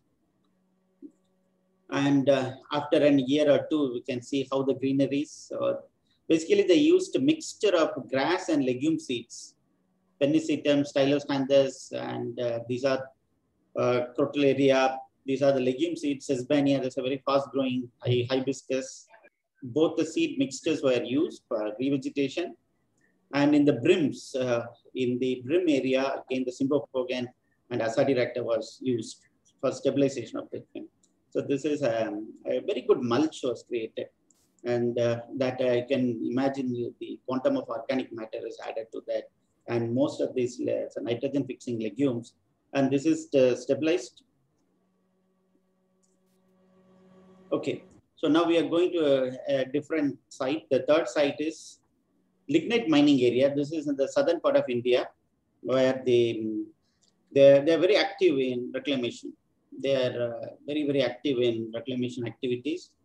This is we call it as Neyveli Lignite Mining Corporation. This is a mine, and they have mine at Barsing, Rajasthan also. In the northern part of India also, they have 1 or 2 mines in Rajasthan.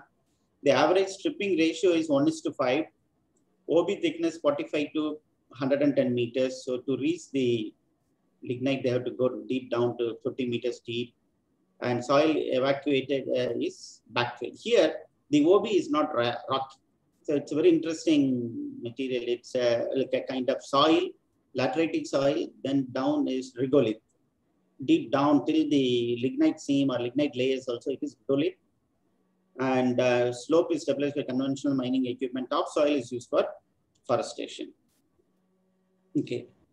What they do is they dig pit of 60 by 60 into 60 meter width, 60 meter depth, and 60 meter length. It's a kind of pit, and the pit was filled with red earth, cattle manure mixture, coir pit, fly ash, lignite ash. It is basically this mine has a pithead power plant. The power plant is located just adjacent to the mine, so they can easily get the fly ash back into the mine and mix it. Along with the fly ash, they added biofertilizer, Azospirillum, Phosphobacteria, Mycorrhiza, and humic acid. This humic acid is also extracted from the lignite. They have a process, alkali treatment of lignite and potassium. Basically, they treat the lignite with potassium hydroxide to get potassium humate. And for a pesticide, a neem cake is added. It's a extract from Azadiracta. Maybe it's against for some of the soil insects or pathogens. And diammonium phosphate fertilizer was added.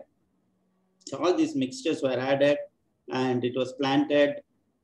And the tree saplings were planted. Initially, they were planted with a very close spacing.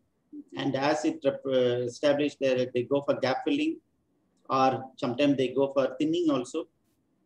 And weeding and irrigation was done for the initial few years. And this is a kind of greeneries that was developed after 2 to 3 years. Okay. Yeah, interestingly, it's not only trees. They could see the birds and other peacock inhabiting the place after reclamation. And they converted some of the low-lying area into a beautiful place where one can go for boating or can attract tourists also. It's one of the best mining company where the reclamation practices are very good, particularly for coal and lignite. And there are good mining companies are there for zinc and other minerals. But among coal and minerals, lignite is Neyveli Lignite Corporation. They do good job in reclamation. Okay. Yeah, this is another activity where after reclamation, this was used for agriculture purpose. That the previous study was for growing trees. In this reclamation, initially they leveled it and plowed it, and it's a kind of techno soil, artificial soil. They added the sawdust, a huge quantity of sawdust, and huge quantity of lignite dust, lignite powder, gypsum, urea, cattle manure, press mud. Press mud is the organic waste that is derived from sugarcane industry. After crushing sugar, it's a thick organic waste that is derived from sugarcane industry. So all this mixture were plowed and puddled. So for paddy, this for paddy cultivation, the soil to be puddled in wet condition, and paddy seedlings are transplanted. Here the seedlings are transplanted from the nursery. So they could develop a good paddy field. There's one more practice also. 30 or 50 days before transplanting paddy, they go for sesbania. It's an we call locally danger. It's a nitrogen fixing legume. So after maybe 1 meter growth, they plow it again back into the soil. So that adds a lot of nitrogen and organics. So 30 or 50 days before, so the transplanting paddy, the sesbania is incorporated just before transplantation. Okay, so this is a beautiful scenario of paddy cultivation on the mine spoil. And we did some soil and other analysis also. There is no carryover of trace and heavy metals. We have compared with the exposure risk, and some samples were sent to nutrition lab also. And some samples they fed to animals and found there's no problem with the carryover of any trace and heavy metals. Yeah, this is yeah, in fact, this experiment was done by, this is a separate experiment. This was done by our institute. Basically, we added press mud and no press mud, then fly ash. Fly ash was added as different doses, 5 tons, 10 tons per hectare, 20 tons, 50 tons, 100 tons, and 200 tons. This is for the first season, second crop, and this was continued for the 3 to 4 years, this 6th crop. So you can see there's a gap because I am presenting only the rice. This is the paddy crop.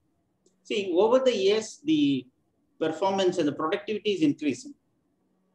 In the first year, the productivity was low, but over the year, the productivity is increasing. Even with press mud or without press mud, the productivity is better. But in the initial years, too much of fly ash, it's dangerous. It's 200 tons and 100 tons of fly ash was added and plowed along with the soil. So the initial years, fly ash was reactive and maybe some negative impact on the crop. But in the next 3rd, 5th, and 6th crop, it is almost on par with other dose. So it's an opportunity for the mining company to dispose a huge quantity of fly ash, because fly ash disposal is a challenge. Basically, we get fly ash and bottom ash. Fly ash, cement industry takes. But for bottom ash, there's no market demand. We have to push the bottom ash to agriculture sector, brick making. So mine filling and for reclamation of this kind of mine spoil, the use of fly ash is a good opportunity, and it's a very specific advantage for this mining company because their mine as well as the power plant are side by side.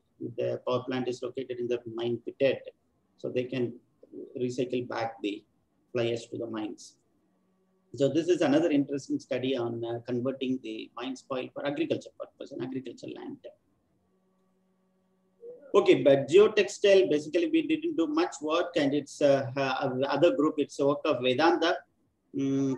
Basically there are synthetic geotextiles as well as organic. Basically, synthetic, they may go for seepage control, for water movement, for conveying water or drainage channels. Basically, organic, they take from jute or coir. Coir is waste material from coconut husk or other industrial waste. Organic synthetic things are there for stabilizing the slope, and seedlings were grown on that.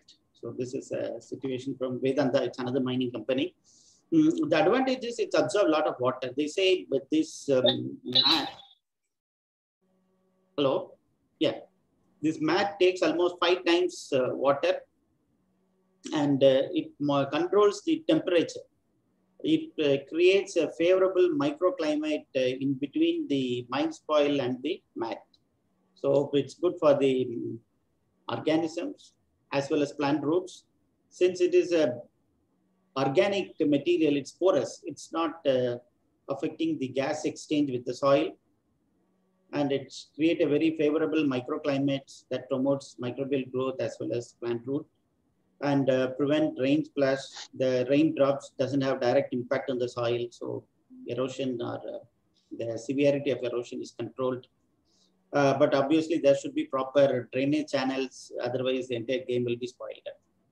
Because this material is loose, it's not rocky material. So in India, we have varieties of material. It's lateritic. If you see any iron ore mines, this kind of lateritic material you get, and it's prone to erosion. In the downstream, we can see red color water leaching all this lateritic material. So different kinds of mining materials, OB materials are available, starting from rocky to loose fragments. Even in some coal mines, you get loose soil kind of rhodolith. Okay, this is a purely an academic interest study we did long back. So what happens? The plant has an impact on the soil property, right? Plant has an impact on the soil property, on the impact on the soil microbial diversity, impact on the nutrients availability. Basically, the plant interacts with the soil through rhizosphere. That is the zone very close to the root. There's a lot of interaction between plant and soil. And other interaction is some leaf fall, and the litter is falling and it add organic matter to the soil. So what we hypothesize is that after 3-4 years, the plant has to survive by itself. So we did the rhizosphere soil quality index, soil microbial index, and we hypothesized that tree species that have very good score for this rhizosphere quality, they can sustain by itself without any extra support after 3 years. So we screened some trees growing naturally in the mining areas and unmined areas also. And we developed an index, rhizosphere soil microbial index. And I was excited. That paper was published in Soil Biology and Biochemistry.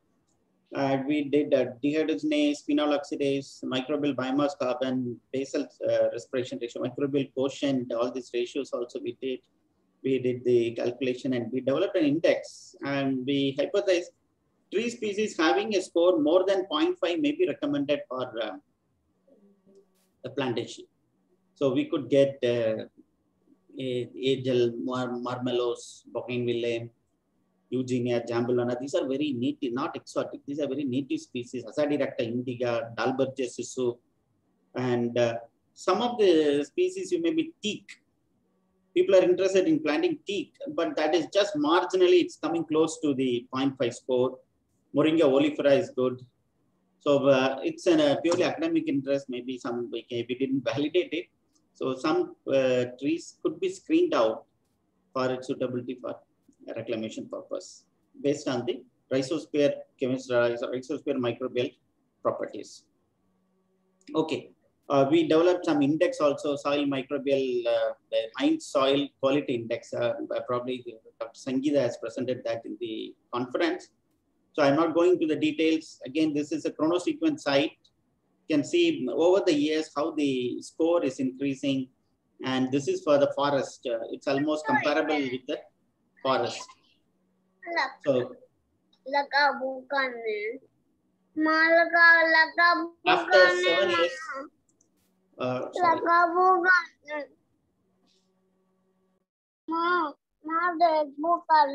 okay. Thank you. Yeah, it's unnoted. Now, after 17 years, the soil quality index is comparable with the reference that's of a nearby forest site. So this is also another tool, and we use these parameters: soil carbon, CO2 flux, dehydrogenase activity, coarse fraction, soil moisture content, base saturation. All these parameters were these were selected based on principal component analysis, and we have validated this index also. These index were correlated with the total biomass yield, and we could get good correlation.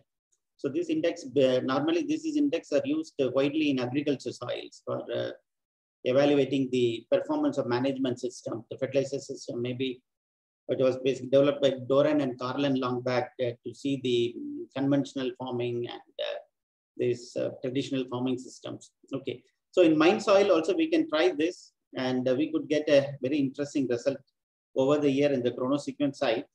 The scores increased linearly. The score increased. Okay. Oh, the slides are moving, right? And now it's not carbon storage also. We tried, calculated the carbon storage in the mine spoil.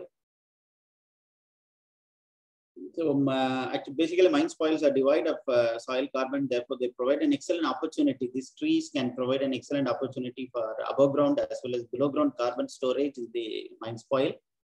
So we did some studies of the same chronosequence sites we used. Net carbon storage in the ecosystem was calculated. Yeah, this is a detailed methodology. I'm not going to use a hypsometer to measure the plant height and the TBH. This is the girth, that breast height. Then we use some functions to calculate the total biomass, above ground biomass, and again some functions, that is some percentage of the biomass goes down as a root. We use some empirical formulas to calculate the carbon storage in the mine spoil. Yeah, and this is the, after it is from a single site, after 14 years, what happened? These are the different tree species. DBH, height, wood specific gravity. You can go directly to total biomass, stem carbon, root carbon, and total carbon. Okay, total carbon was higher for Dalbergia sisu, and other trees also. It's comparable, but statistically, it's comparable. Statistically, the Dilonix regia, Cassia Siamia are comparable. So it's again an interesting area for carbon storage, and carbon credit one can go with mine spoil.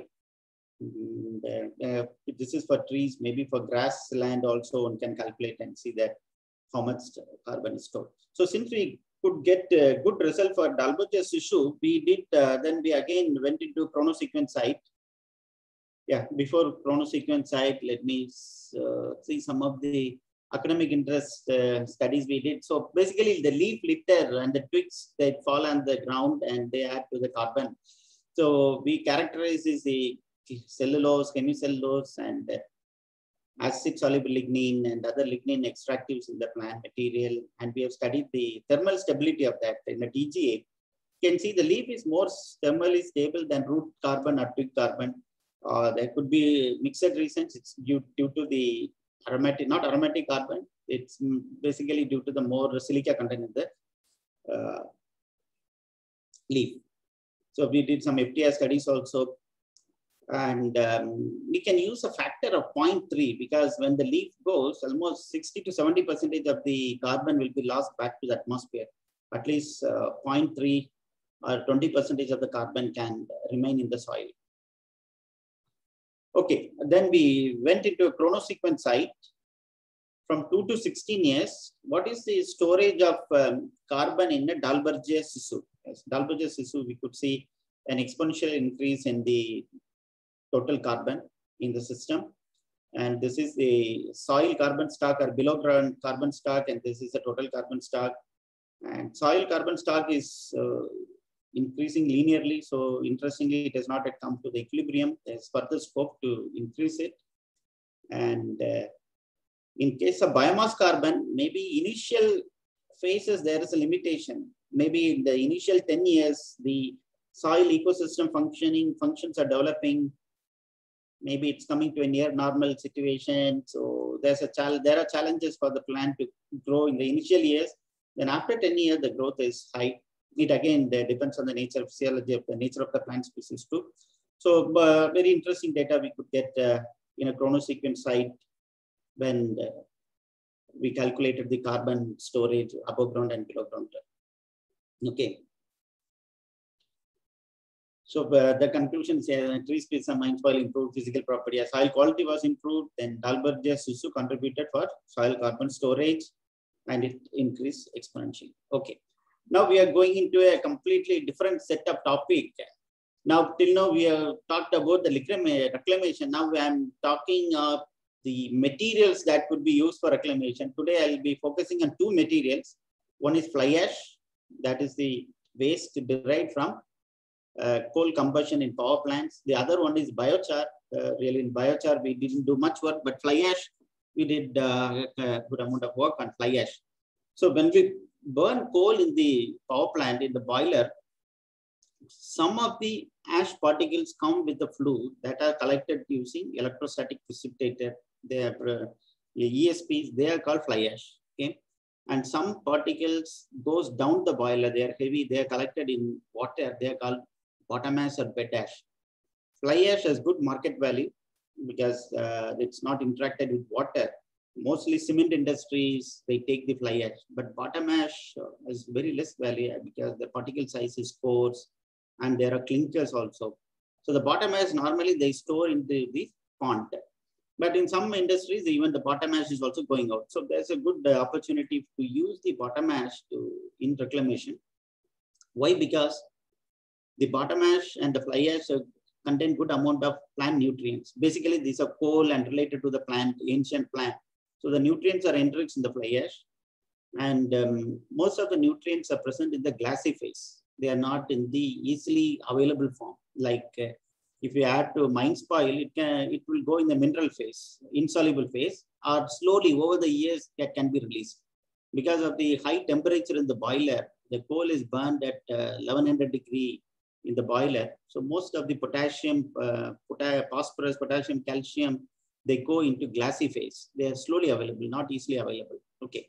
So quickly, I'll review the properties of fly ash, how it affects the soil property.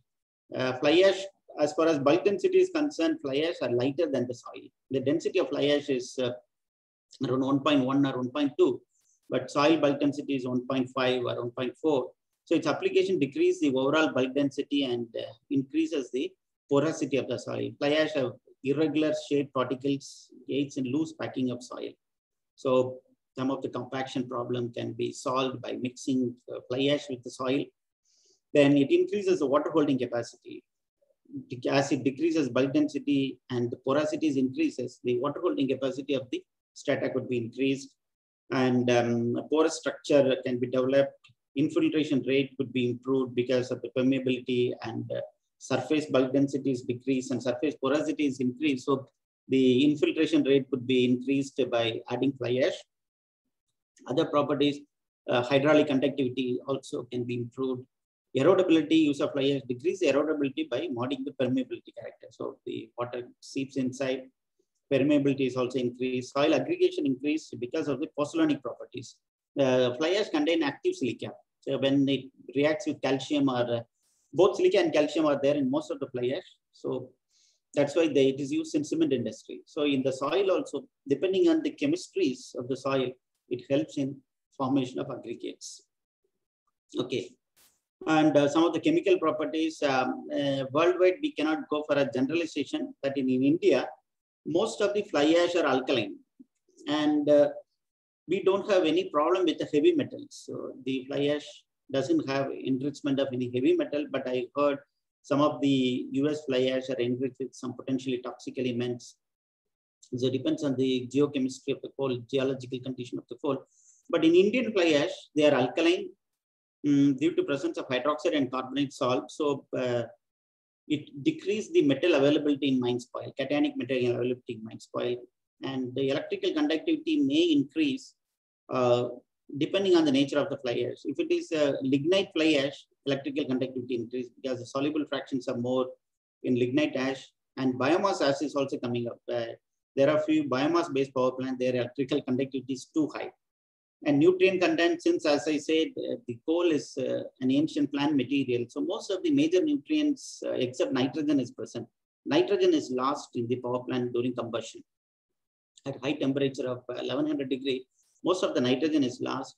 Some sulfur is lost, but in the ESP, it is again at the cooler region, it get condensed back. Otherwise, at this temperature, sulfur will not stay. Sulfur and potassium will not stay, but some sulfur and potassium is retained, but most of the sulfur and potassium will be lost as flue gas. So as an agriculturist or reclamation scientist, we can say fly ash contain good amount of nutrients useful for the plants. Cation exchange capacity decrease because it decreases that most amorphous material fly ash doesn't have active site. Well, quickly, see organic carbon. Fly ash doesn't have organic carbon, but over the year it increased the organic carbon because it loosens the soil, it enables good root growth. Plant root can proliferate very nicely in fly ash added soil. Maybe in the initial years, it may take for the chemical reactions to stabilize, or some of the soluble components get leached down, but after 2 or 3 years, you get very good result after adding fly ash. And as I said, it should be used with caution because some fly ash contain potentially toxic elements that could be harmful.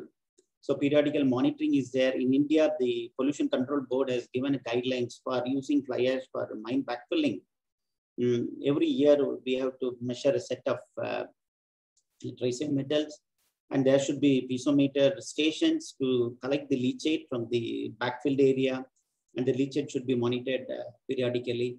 And for precaution, certain distance should be there between the backfilling area and the water bodies. If suppose a river is running or some kind of a pond is there, there should be proper distance should be maintained while backfilling fly ash. Normally they use fly ash and OB materials together, mixed together, and they backfill it. And fly ash may contain organic pollutants depending on the presence of unburned carbon, polycyclic aromatic hydrocarbons. Our study shows that coal ash doesn't have PAH, but biomass ash, since the combustion efficiency is less in biomass power plants, they have polycyclic aromatic hydrocarbons. Okay, so just a moment.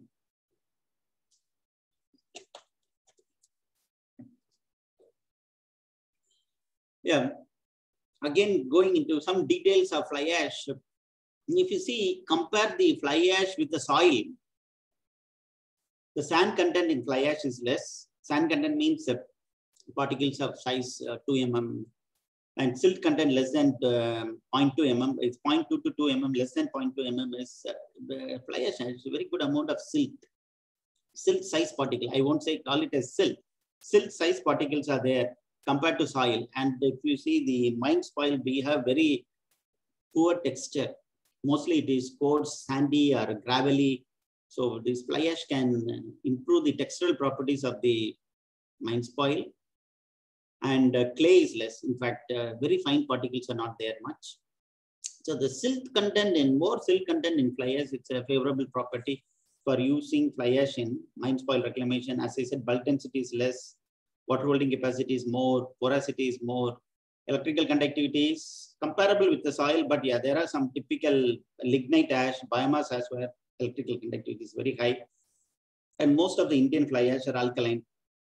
So these are some of the favorable properties. When we compare it with soil, it has an added advantage. And nutrients also, see, good amount of nutrient is there, 1.6%. Potassium is not percentage, sorry, it's in ppm, it's available nutrient. But total nutrient, in the coming slides, I'm showing the total nutrients. So plant nutrients is also available. Basically, it's an ancient plant material qualified and got combusted in power plant. So we believe fly ash would be a good material for mixing with mine soil for reclamation. Coming to some of our studies, difference between fly ash and bottom ash. See, this is in percentage, as mostly it is in fly ash, not in bottom ash. Most of the nutrients are enriched in fly ash, not in bottom ash. Because bottom ash, it get reacted with water, and it depends on the volatility of the elements. Some elements are volatile or mild volatile also, they go to the fly ash. The elements that are non-volatile, that only will come to the bottom ash. So this is the coal.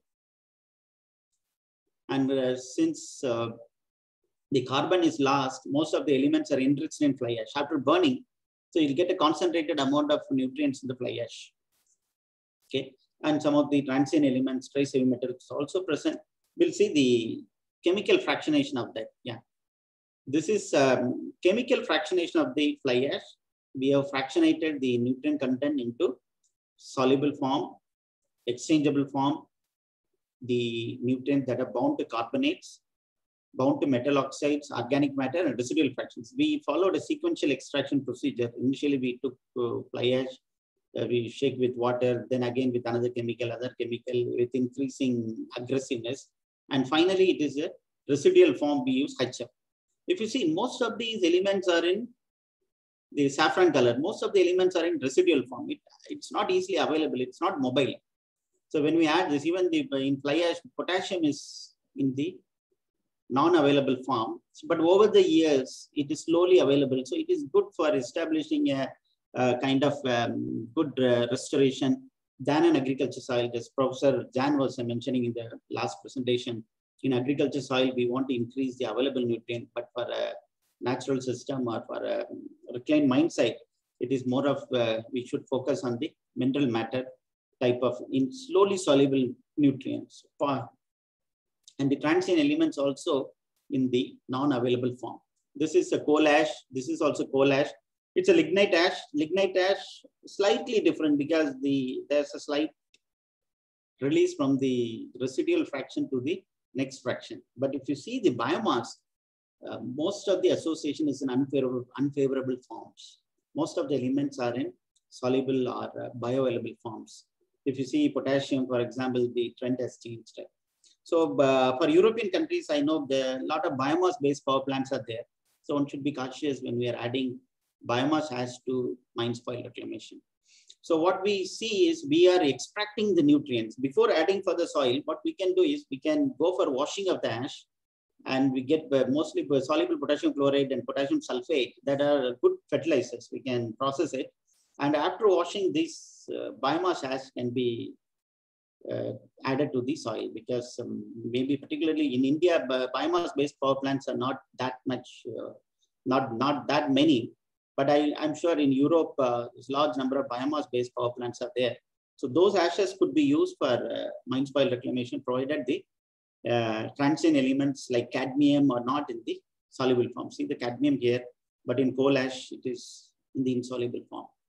It's due to the temperature of combustion, because these plants operate at 1100 degrees. These plants operate at around 800, because if we operate biomass plant at more than 800 degrees, everything will get melt. You have potassium, phosphorus, calcium will all melt and it will choke the boiler. We can't go for high temperature. Maybe advanced combustion technologies, I'm going to comment on that. But the reality is in biomass, the chemical fraction is completely different. So these two biomass ash or lignite ash, coal ash, these are wonderful materials that can be added to mine spoil to improve the nutrient contents as well as to improve the physical properties of the mine spoil. Okay, coming to our study on mine spoil, this is again a low-lying mine land. We filled with fly ash.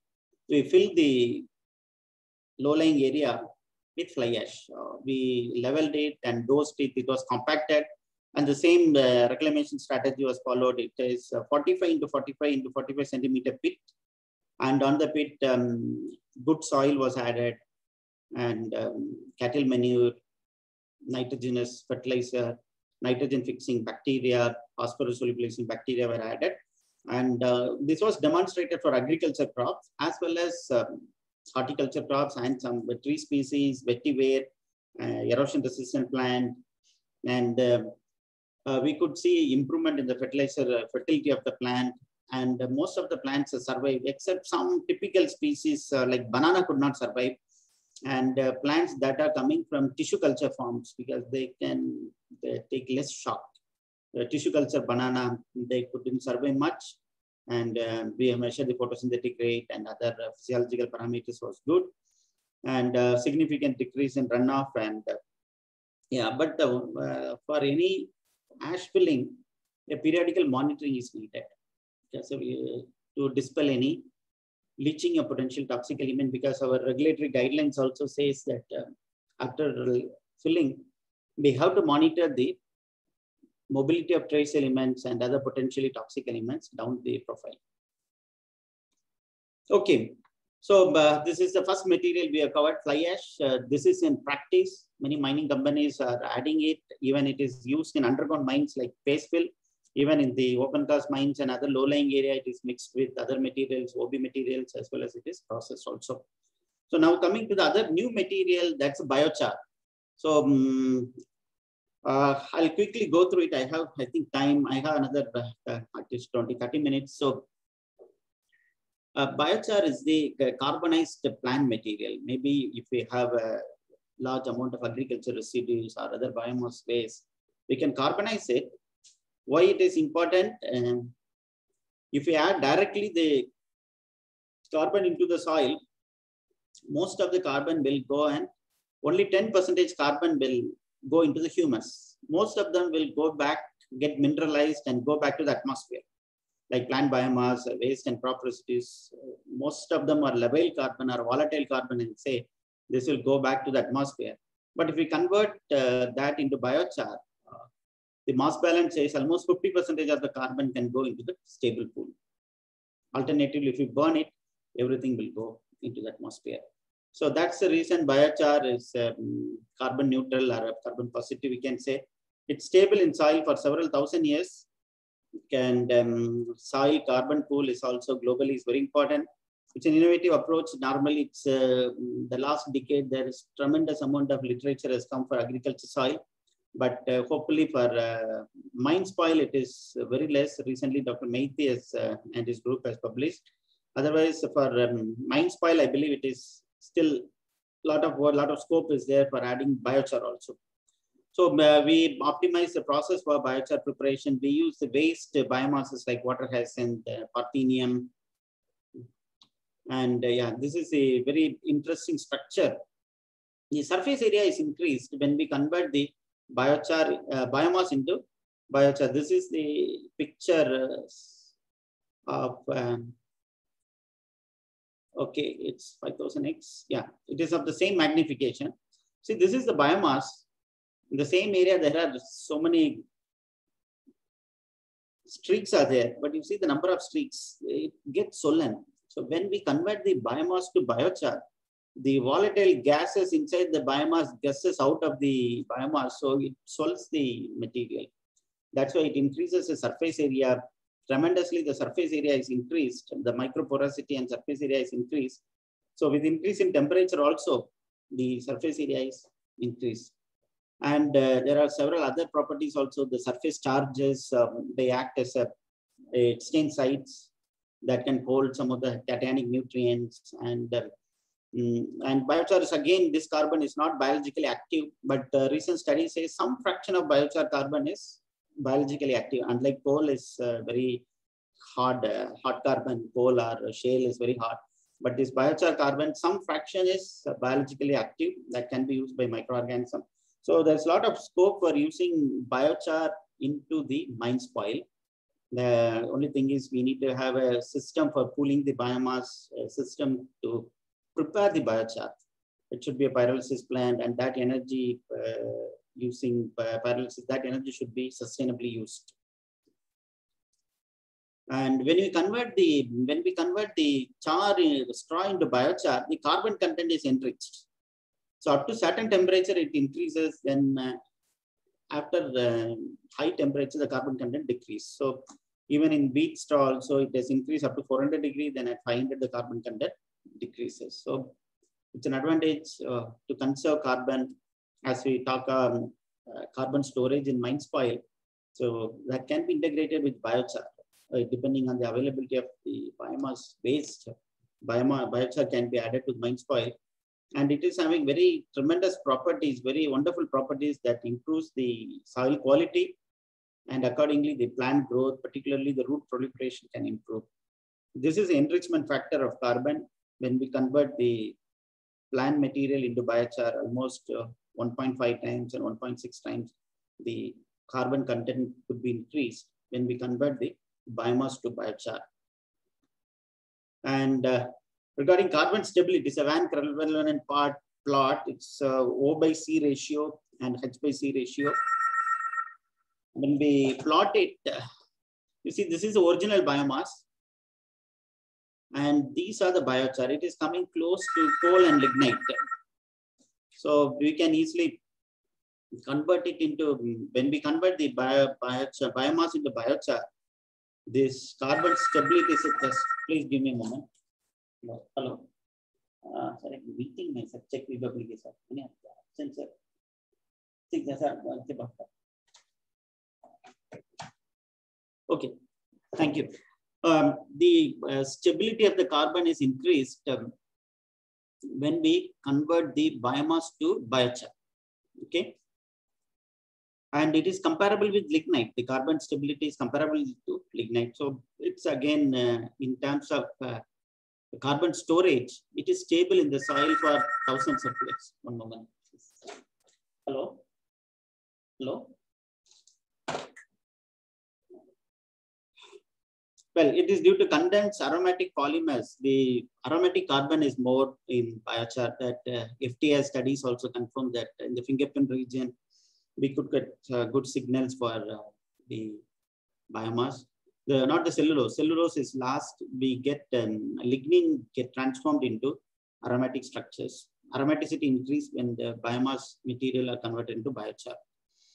And thermal stability also. This is a TGA, thermogravimetric analysis. This is the original biomass and biochar. The thermal stability is increased. And there's a shift in energy reactivity also. The reactivity decreases. This is for the original biomass. So hardly maybe 20-25 degree temperature more is needed to burn out the biochar carbon. So FTI studies also shows OC, Van Krevelen also supports the biochar carbon is stable. So these are very fundamental studies. Now, another thing is we used a notorious weed, Parthenium. It's called Congress grass. I don't know Europe, but this is a dangerous, this is called milk disease in cattle. So it contains some alkaloids, ambrosin. So you can carefully see the GCMS plot. This is for the original biomass. And this is for the, the bottom one is for the biochar. And the red one is for the biomass. So in the original biomass, all the toxic chemicals, alkaloids are there. So the alkaloids get degraded, thermally degraded, and the biochar has safe carbon. So there's no worry of taking the toxic substance into the field. So at the temperature of 300 degrees or 400 degrees, these all volatile toxic chemicals are burnt out. So Parthenium is a dangerous weed. There are other plants also that has some allelopathic chemicals that can be avoided when we convert this into biochar. Some of them, even the plant litters have allelopathic effect. Now, if you see some below some plants, we can't see some grass development. No grasses are coming up. So this biochar system could be a good method to protect the soil. And it's toxic to soil microorganism too. Okay, we did some studies on mine spoil, laboratory study. Mine spoil was amended with plant litter, fly ash, farmyard manure, as well as biochar. Okay, so it's combining both the material, fly ash and biochar also. We could see two sets of curve. The carbon mineralization was decreased in presence of fly ash. So when we add fly ash, the carbon mineralization is decreased. They say there are several hypotheses. Jim Amanet, they say that they create some micro anaerobic conditions in this soil. There are pockets of micro anaerobic conditions when we add fly ash. So that's some niche area where the carbon mineralization is less. So there are several other reasons. This fly ash has polyphenol components. If some unbound carbon is there, they affect the polyphenolase. They not affect. They enhance the polyphenols activity. So it helps in conversion of labile carbon to humic carbon. There are several hypotheses, but our study clearly shows when we add fly ash over the 300 days, the carbon mineralization rate has decreased. So the plant litter can be preserved inside the soil. It's a kind of manipulating it and storing more carbon in the soil. But it's not true for biochar because biochar is already stable. Did some pot experiment also. Recently, a PhD student did some pot experiment also, and we could get a favorable result for my reclaiming mine spoil. This coal mine spoil mixed with biochar, and Zea maize was grown as a test plant, and we could get a good result. This is published also in Soil Use and Management.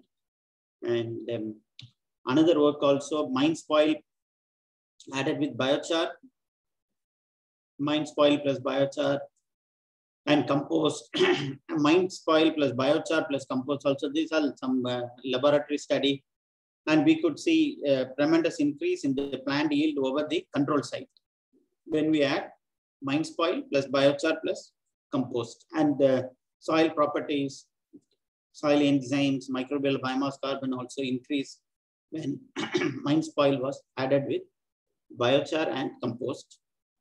Okay, we did some calculation on the life cycle assessment, how much carbon is conserved when we add biochar. But paddy straw gives a very negative report because paddy straw, the carbon conservation is less because in India, the paddy is grown in waterlogged condition. And there's a lot of methane emission during paddy cultivation. So if we see the life cycle in totality, it's not favorable for carbon credit. Wheat straw, maize straw, water hyacinth, the Parthenian, and the Lantana camera, these are all good candidates for carbon credits. We considered even NPK needed and the carbon emitted during its manufacture. But in fact, it's not for the mine spoil, we did for agriculture soil. So it's a very interesting material, and there's a lot of scope for storing carbon in mine spoil using biochar. Okay, and I'm coming to the almost the end of the presentation. We have hardly one more slide. So what are the challenges for mineland reclamation in India? With my limited exposure, because I have not traveled across the country, with my limited exposure, what I say is first is some mine spoils are stony. Stony substrate with deep slopes. See, the slopes are very deep, but we have access from the other side. The slopes are very deep and prone to erosion, accelerated erosion. And not only erosion here, and maybe the roadway and the path get silted because there are the interesting OBs. This OB is more of rocky, and if we go to the northern coal fields, it is a kind of a fine powdery kind of OB, regolith material. And fire. In this kind of OB, the carbonious shale, I have seen recently a site where the well-grown trees were burnt out because of the natural combustion of the shale, carbonious shale, carboniferous shale. Carbon content is high in that shale. In summer, due to the intense heat and moisture, they catch fire. Fire due to the carboniferous shale, then toxic chemicals. See, a kind of pyretic outcrop in the lignite mines we have seen there. Sulfur is coming up, toxic chemicals are there. Then most of these areas have adverse climatic conditions. So very difficult for the plant to survive. Adverse edaphic conditions, soil conditions, as well as above ground climatic conditions also very rough. And grazing, it's not protected, it's grazing. And at times improper planning in technically as well as in policy wise also, because proper erosion control was not maintained. Then they never expected a huge rain. So it washed everything, it washed away everything. Then sometime the OB was again dumped back, even vegetated or natural succession. Over the natural succession, sometimes new OBs were added. So these are some of the challenges. Maybe in the field there could be more challenges too. And finally, thank you for patient listening, and we have sufficient time for discussion. If you have any doubts, we can ask. Thank you.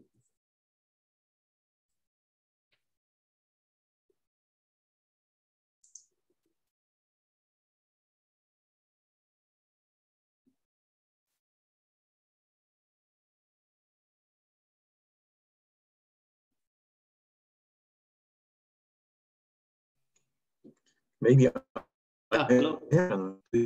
This neem cake you used for the recultivation of trees, this is against insects or nematodes or both, or so against some insects in soil or so? Yeah, we have not yet studied, but now we are planning with Professor Jan, we are planning to study that across different climatic conditions. We're going to study some insects and nematodes. Okay, and how is it produced? It's just a waste material from neem oil production, or is it just from the leaves, or how is it produced? Which one, the biochar? No, the neem cake.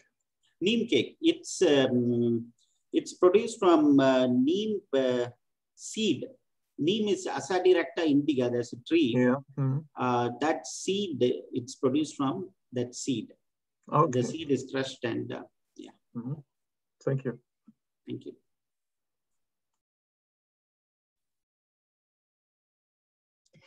I can see Professor Frouz, so thank you very much, Mr. Kumar. We have about 20 minutes to some other question, if somebody has some, or I can see there is no raising hands.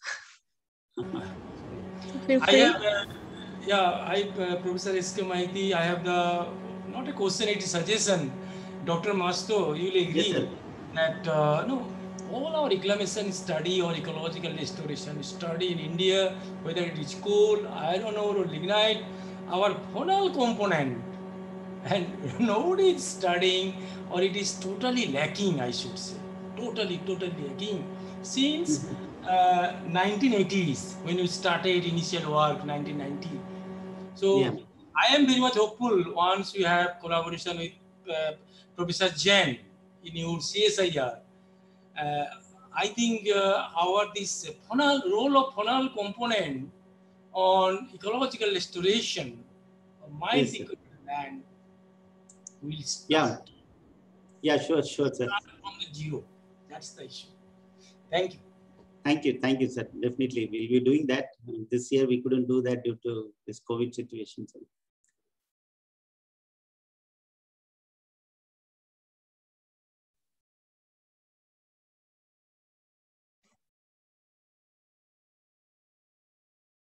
So if there's no other questions, I will thank you, Mr. Kumar, and feel free to discuss.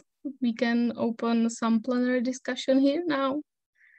So thank you very much for participating. Thank you. Thank you.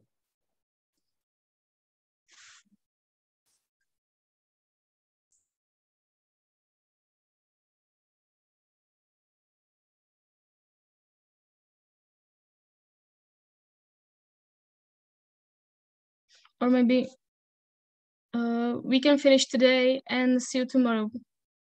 I think it's possible too. So if there's no questions or anything else, thank you very much.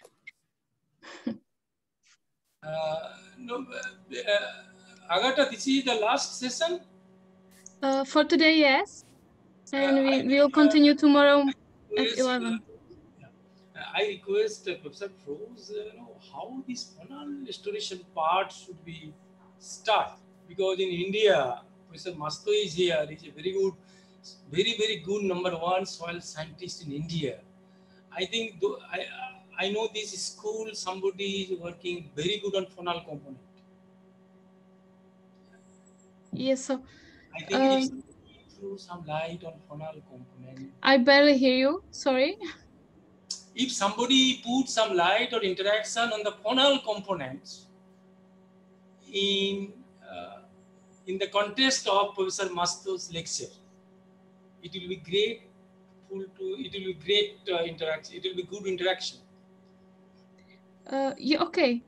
We can manage this. Yeah, regarding faunal, there are a few studies for agriculture soils, for nematode, and earthworm also, because I feel it's a very tedious work to enumerate it and getting into that. Sure, in this collaboration, we'll do some also.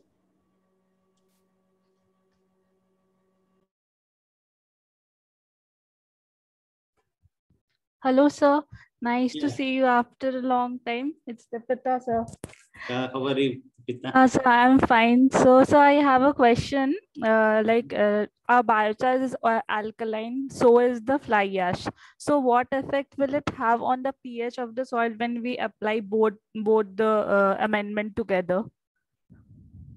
Okay, yeah, both are alkaline, and I don't think there should not be any problem, because even if we add 100 or 200 ton, this mine spoil is a huge quantity. Okay. Maybe for the initial years, there could be some decrease in plant growth if we are adding too much quantity of that.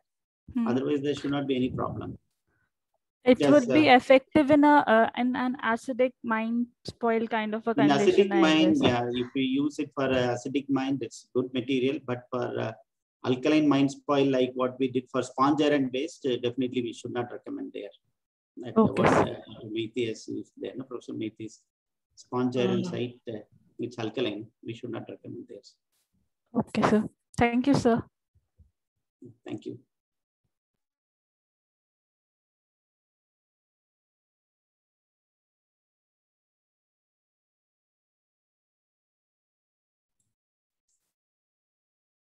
Hello. Yeah, yes, sir. Good evening. Myself, Dr. Singh. Yes, how are you, sir? Very fine, sir, very fine. It's a very good work you are doing. Your team is working excellent work on soil restoration. I have one query. Yes, sir. Because I found after 25 years of soil restoration program in the dry tropical region of India, I found a negative sign of restoration. How can I conclude and how can I cope up with the ecological restoration today? It's a big challenge. So negative sign, you mean what is that? The plants are dying? All soil parameters giving negative parameters, negative indication. Okay, we have to see. I mean, maybe carbon accretion is not going in positive mode. Even soil microbial biomass is not going in positive mode. Soil nitrogen accretion is not going in positive mode. Yeah, so really, soil microbial biomass ecological restoration is going to take place. So when you talk about soil microbial biomass, you see, we have to see with the sampling, because it's such a sensitive parameter. Very rigorous sampling strategy has to be followed. First point. Then you see the site whether there is a superficial washing of the surface layers, because in the surface layers, all the fine organic matter are there. Maybe we don't know. There was an episode of heavy rainfall. All the surface. No, Dr. Saab, that is a good, well-established forest ecosystem. The newly forest municipal. I am starting work on 1992. Achha. So if microbial biomass carbon, then you have to look into that. Yes, it is going to negative. Some species are positive. Some species given going down. So yeah, we have to see that. Maybe sampling strategy, sampling is a very important part, sir. Yes. Particularly, it's a sensitive parameter. Rigorous sampling strategy should be there. So it means some species are not going well. Maybe could some allelochemicals. The leaf litters have some toxins, some allelopathic effects. Maybe there. Yes. Because right now, invasibility takes place invaded by two species, Heptosovulans as well as Lantana camara. So maybe the reason, and another point, maybe actually we want to concerned about ecological restoration. It means the soil fertility as well as the ecosystem fertility as well as the ecosystem services. So all those together, we want to achieve the sustainable, because we want to provide for the local people. Yes, so sir. I am achieving the goal. So even in the previous lecture, Professor Jan was mentioning about the negative effect of eucalyptus. Yes. So we have to be very careful in selecting the plant species also. Maybe some plants grow very fast, so that's not the ecological restoration. You have to see our ecosystem functions, particularly below ground functions. Sir. Actually, before we did a very good exhaustive nursery trial experiment. 39 species were trialed. So 39. About... Sir, you are located in, we will be happy to come to your place. You are located at... How? Pardon? You are in BHU or you are from, sir? No. I just shifted from BHU. Now I'm working in Punjab University, Chandigarh. It's far from BHU. Okay. Punjab University, Chandigarh. I worked there 11 years as a doctoral and postdoctoral. Then for job, I just joined here, Punjab University. Right, sir. So we'll see, sir. Okay. We'll have more discussions, sir. Yeah. Thank you very much. I read your all very good paper you published in Science of Total Environment as well as very prestigious journal. A lot of publications. Yeah, Dr. Sangeeta is with me, with Mina. She did hard work. Also involved. She's working in your group. Yeah, same group. We are in the same place. Okay. So, sir, we will touch in future. Sure, sir. Sure, thank you. Okay, thank you so much. Thank you, sir. So, Madam Agatha, if there's no more discussion, maybe we can. Yes, of course. If there's no question, yes, I think. Yeah, we'll see tomorrow. Thank you. Thank you very much. Thank you. Thank you very much. Bye. Thank Goodbye. You. Goodbye. So see you tomorrow, everybody.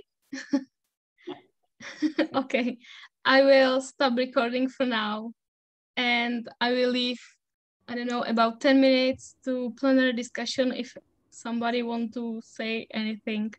So thank you.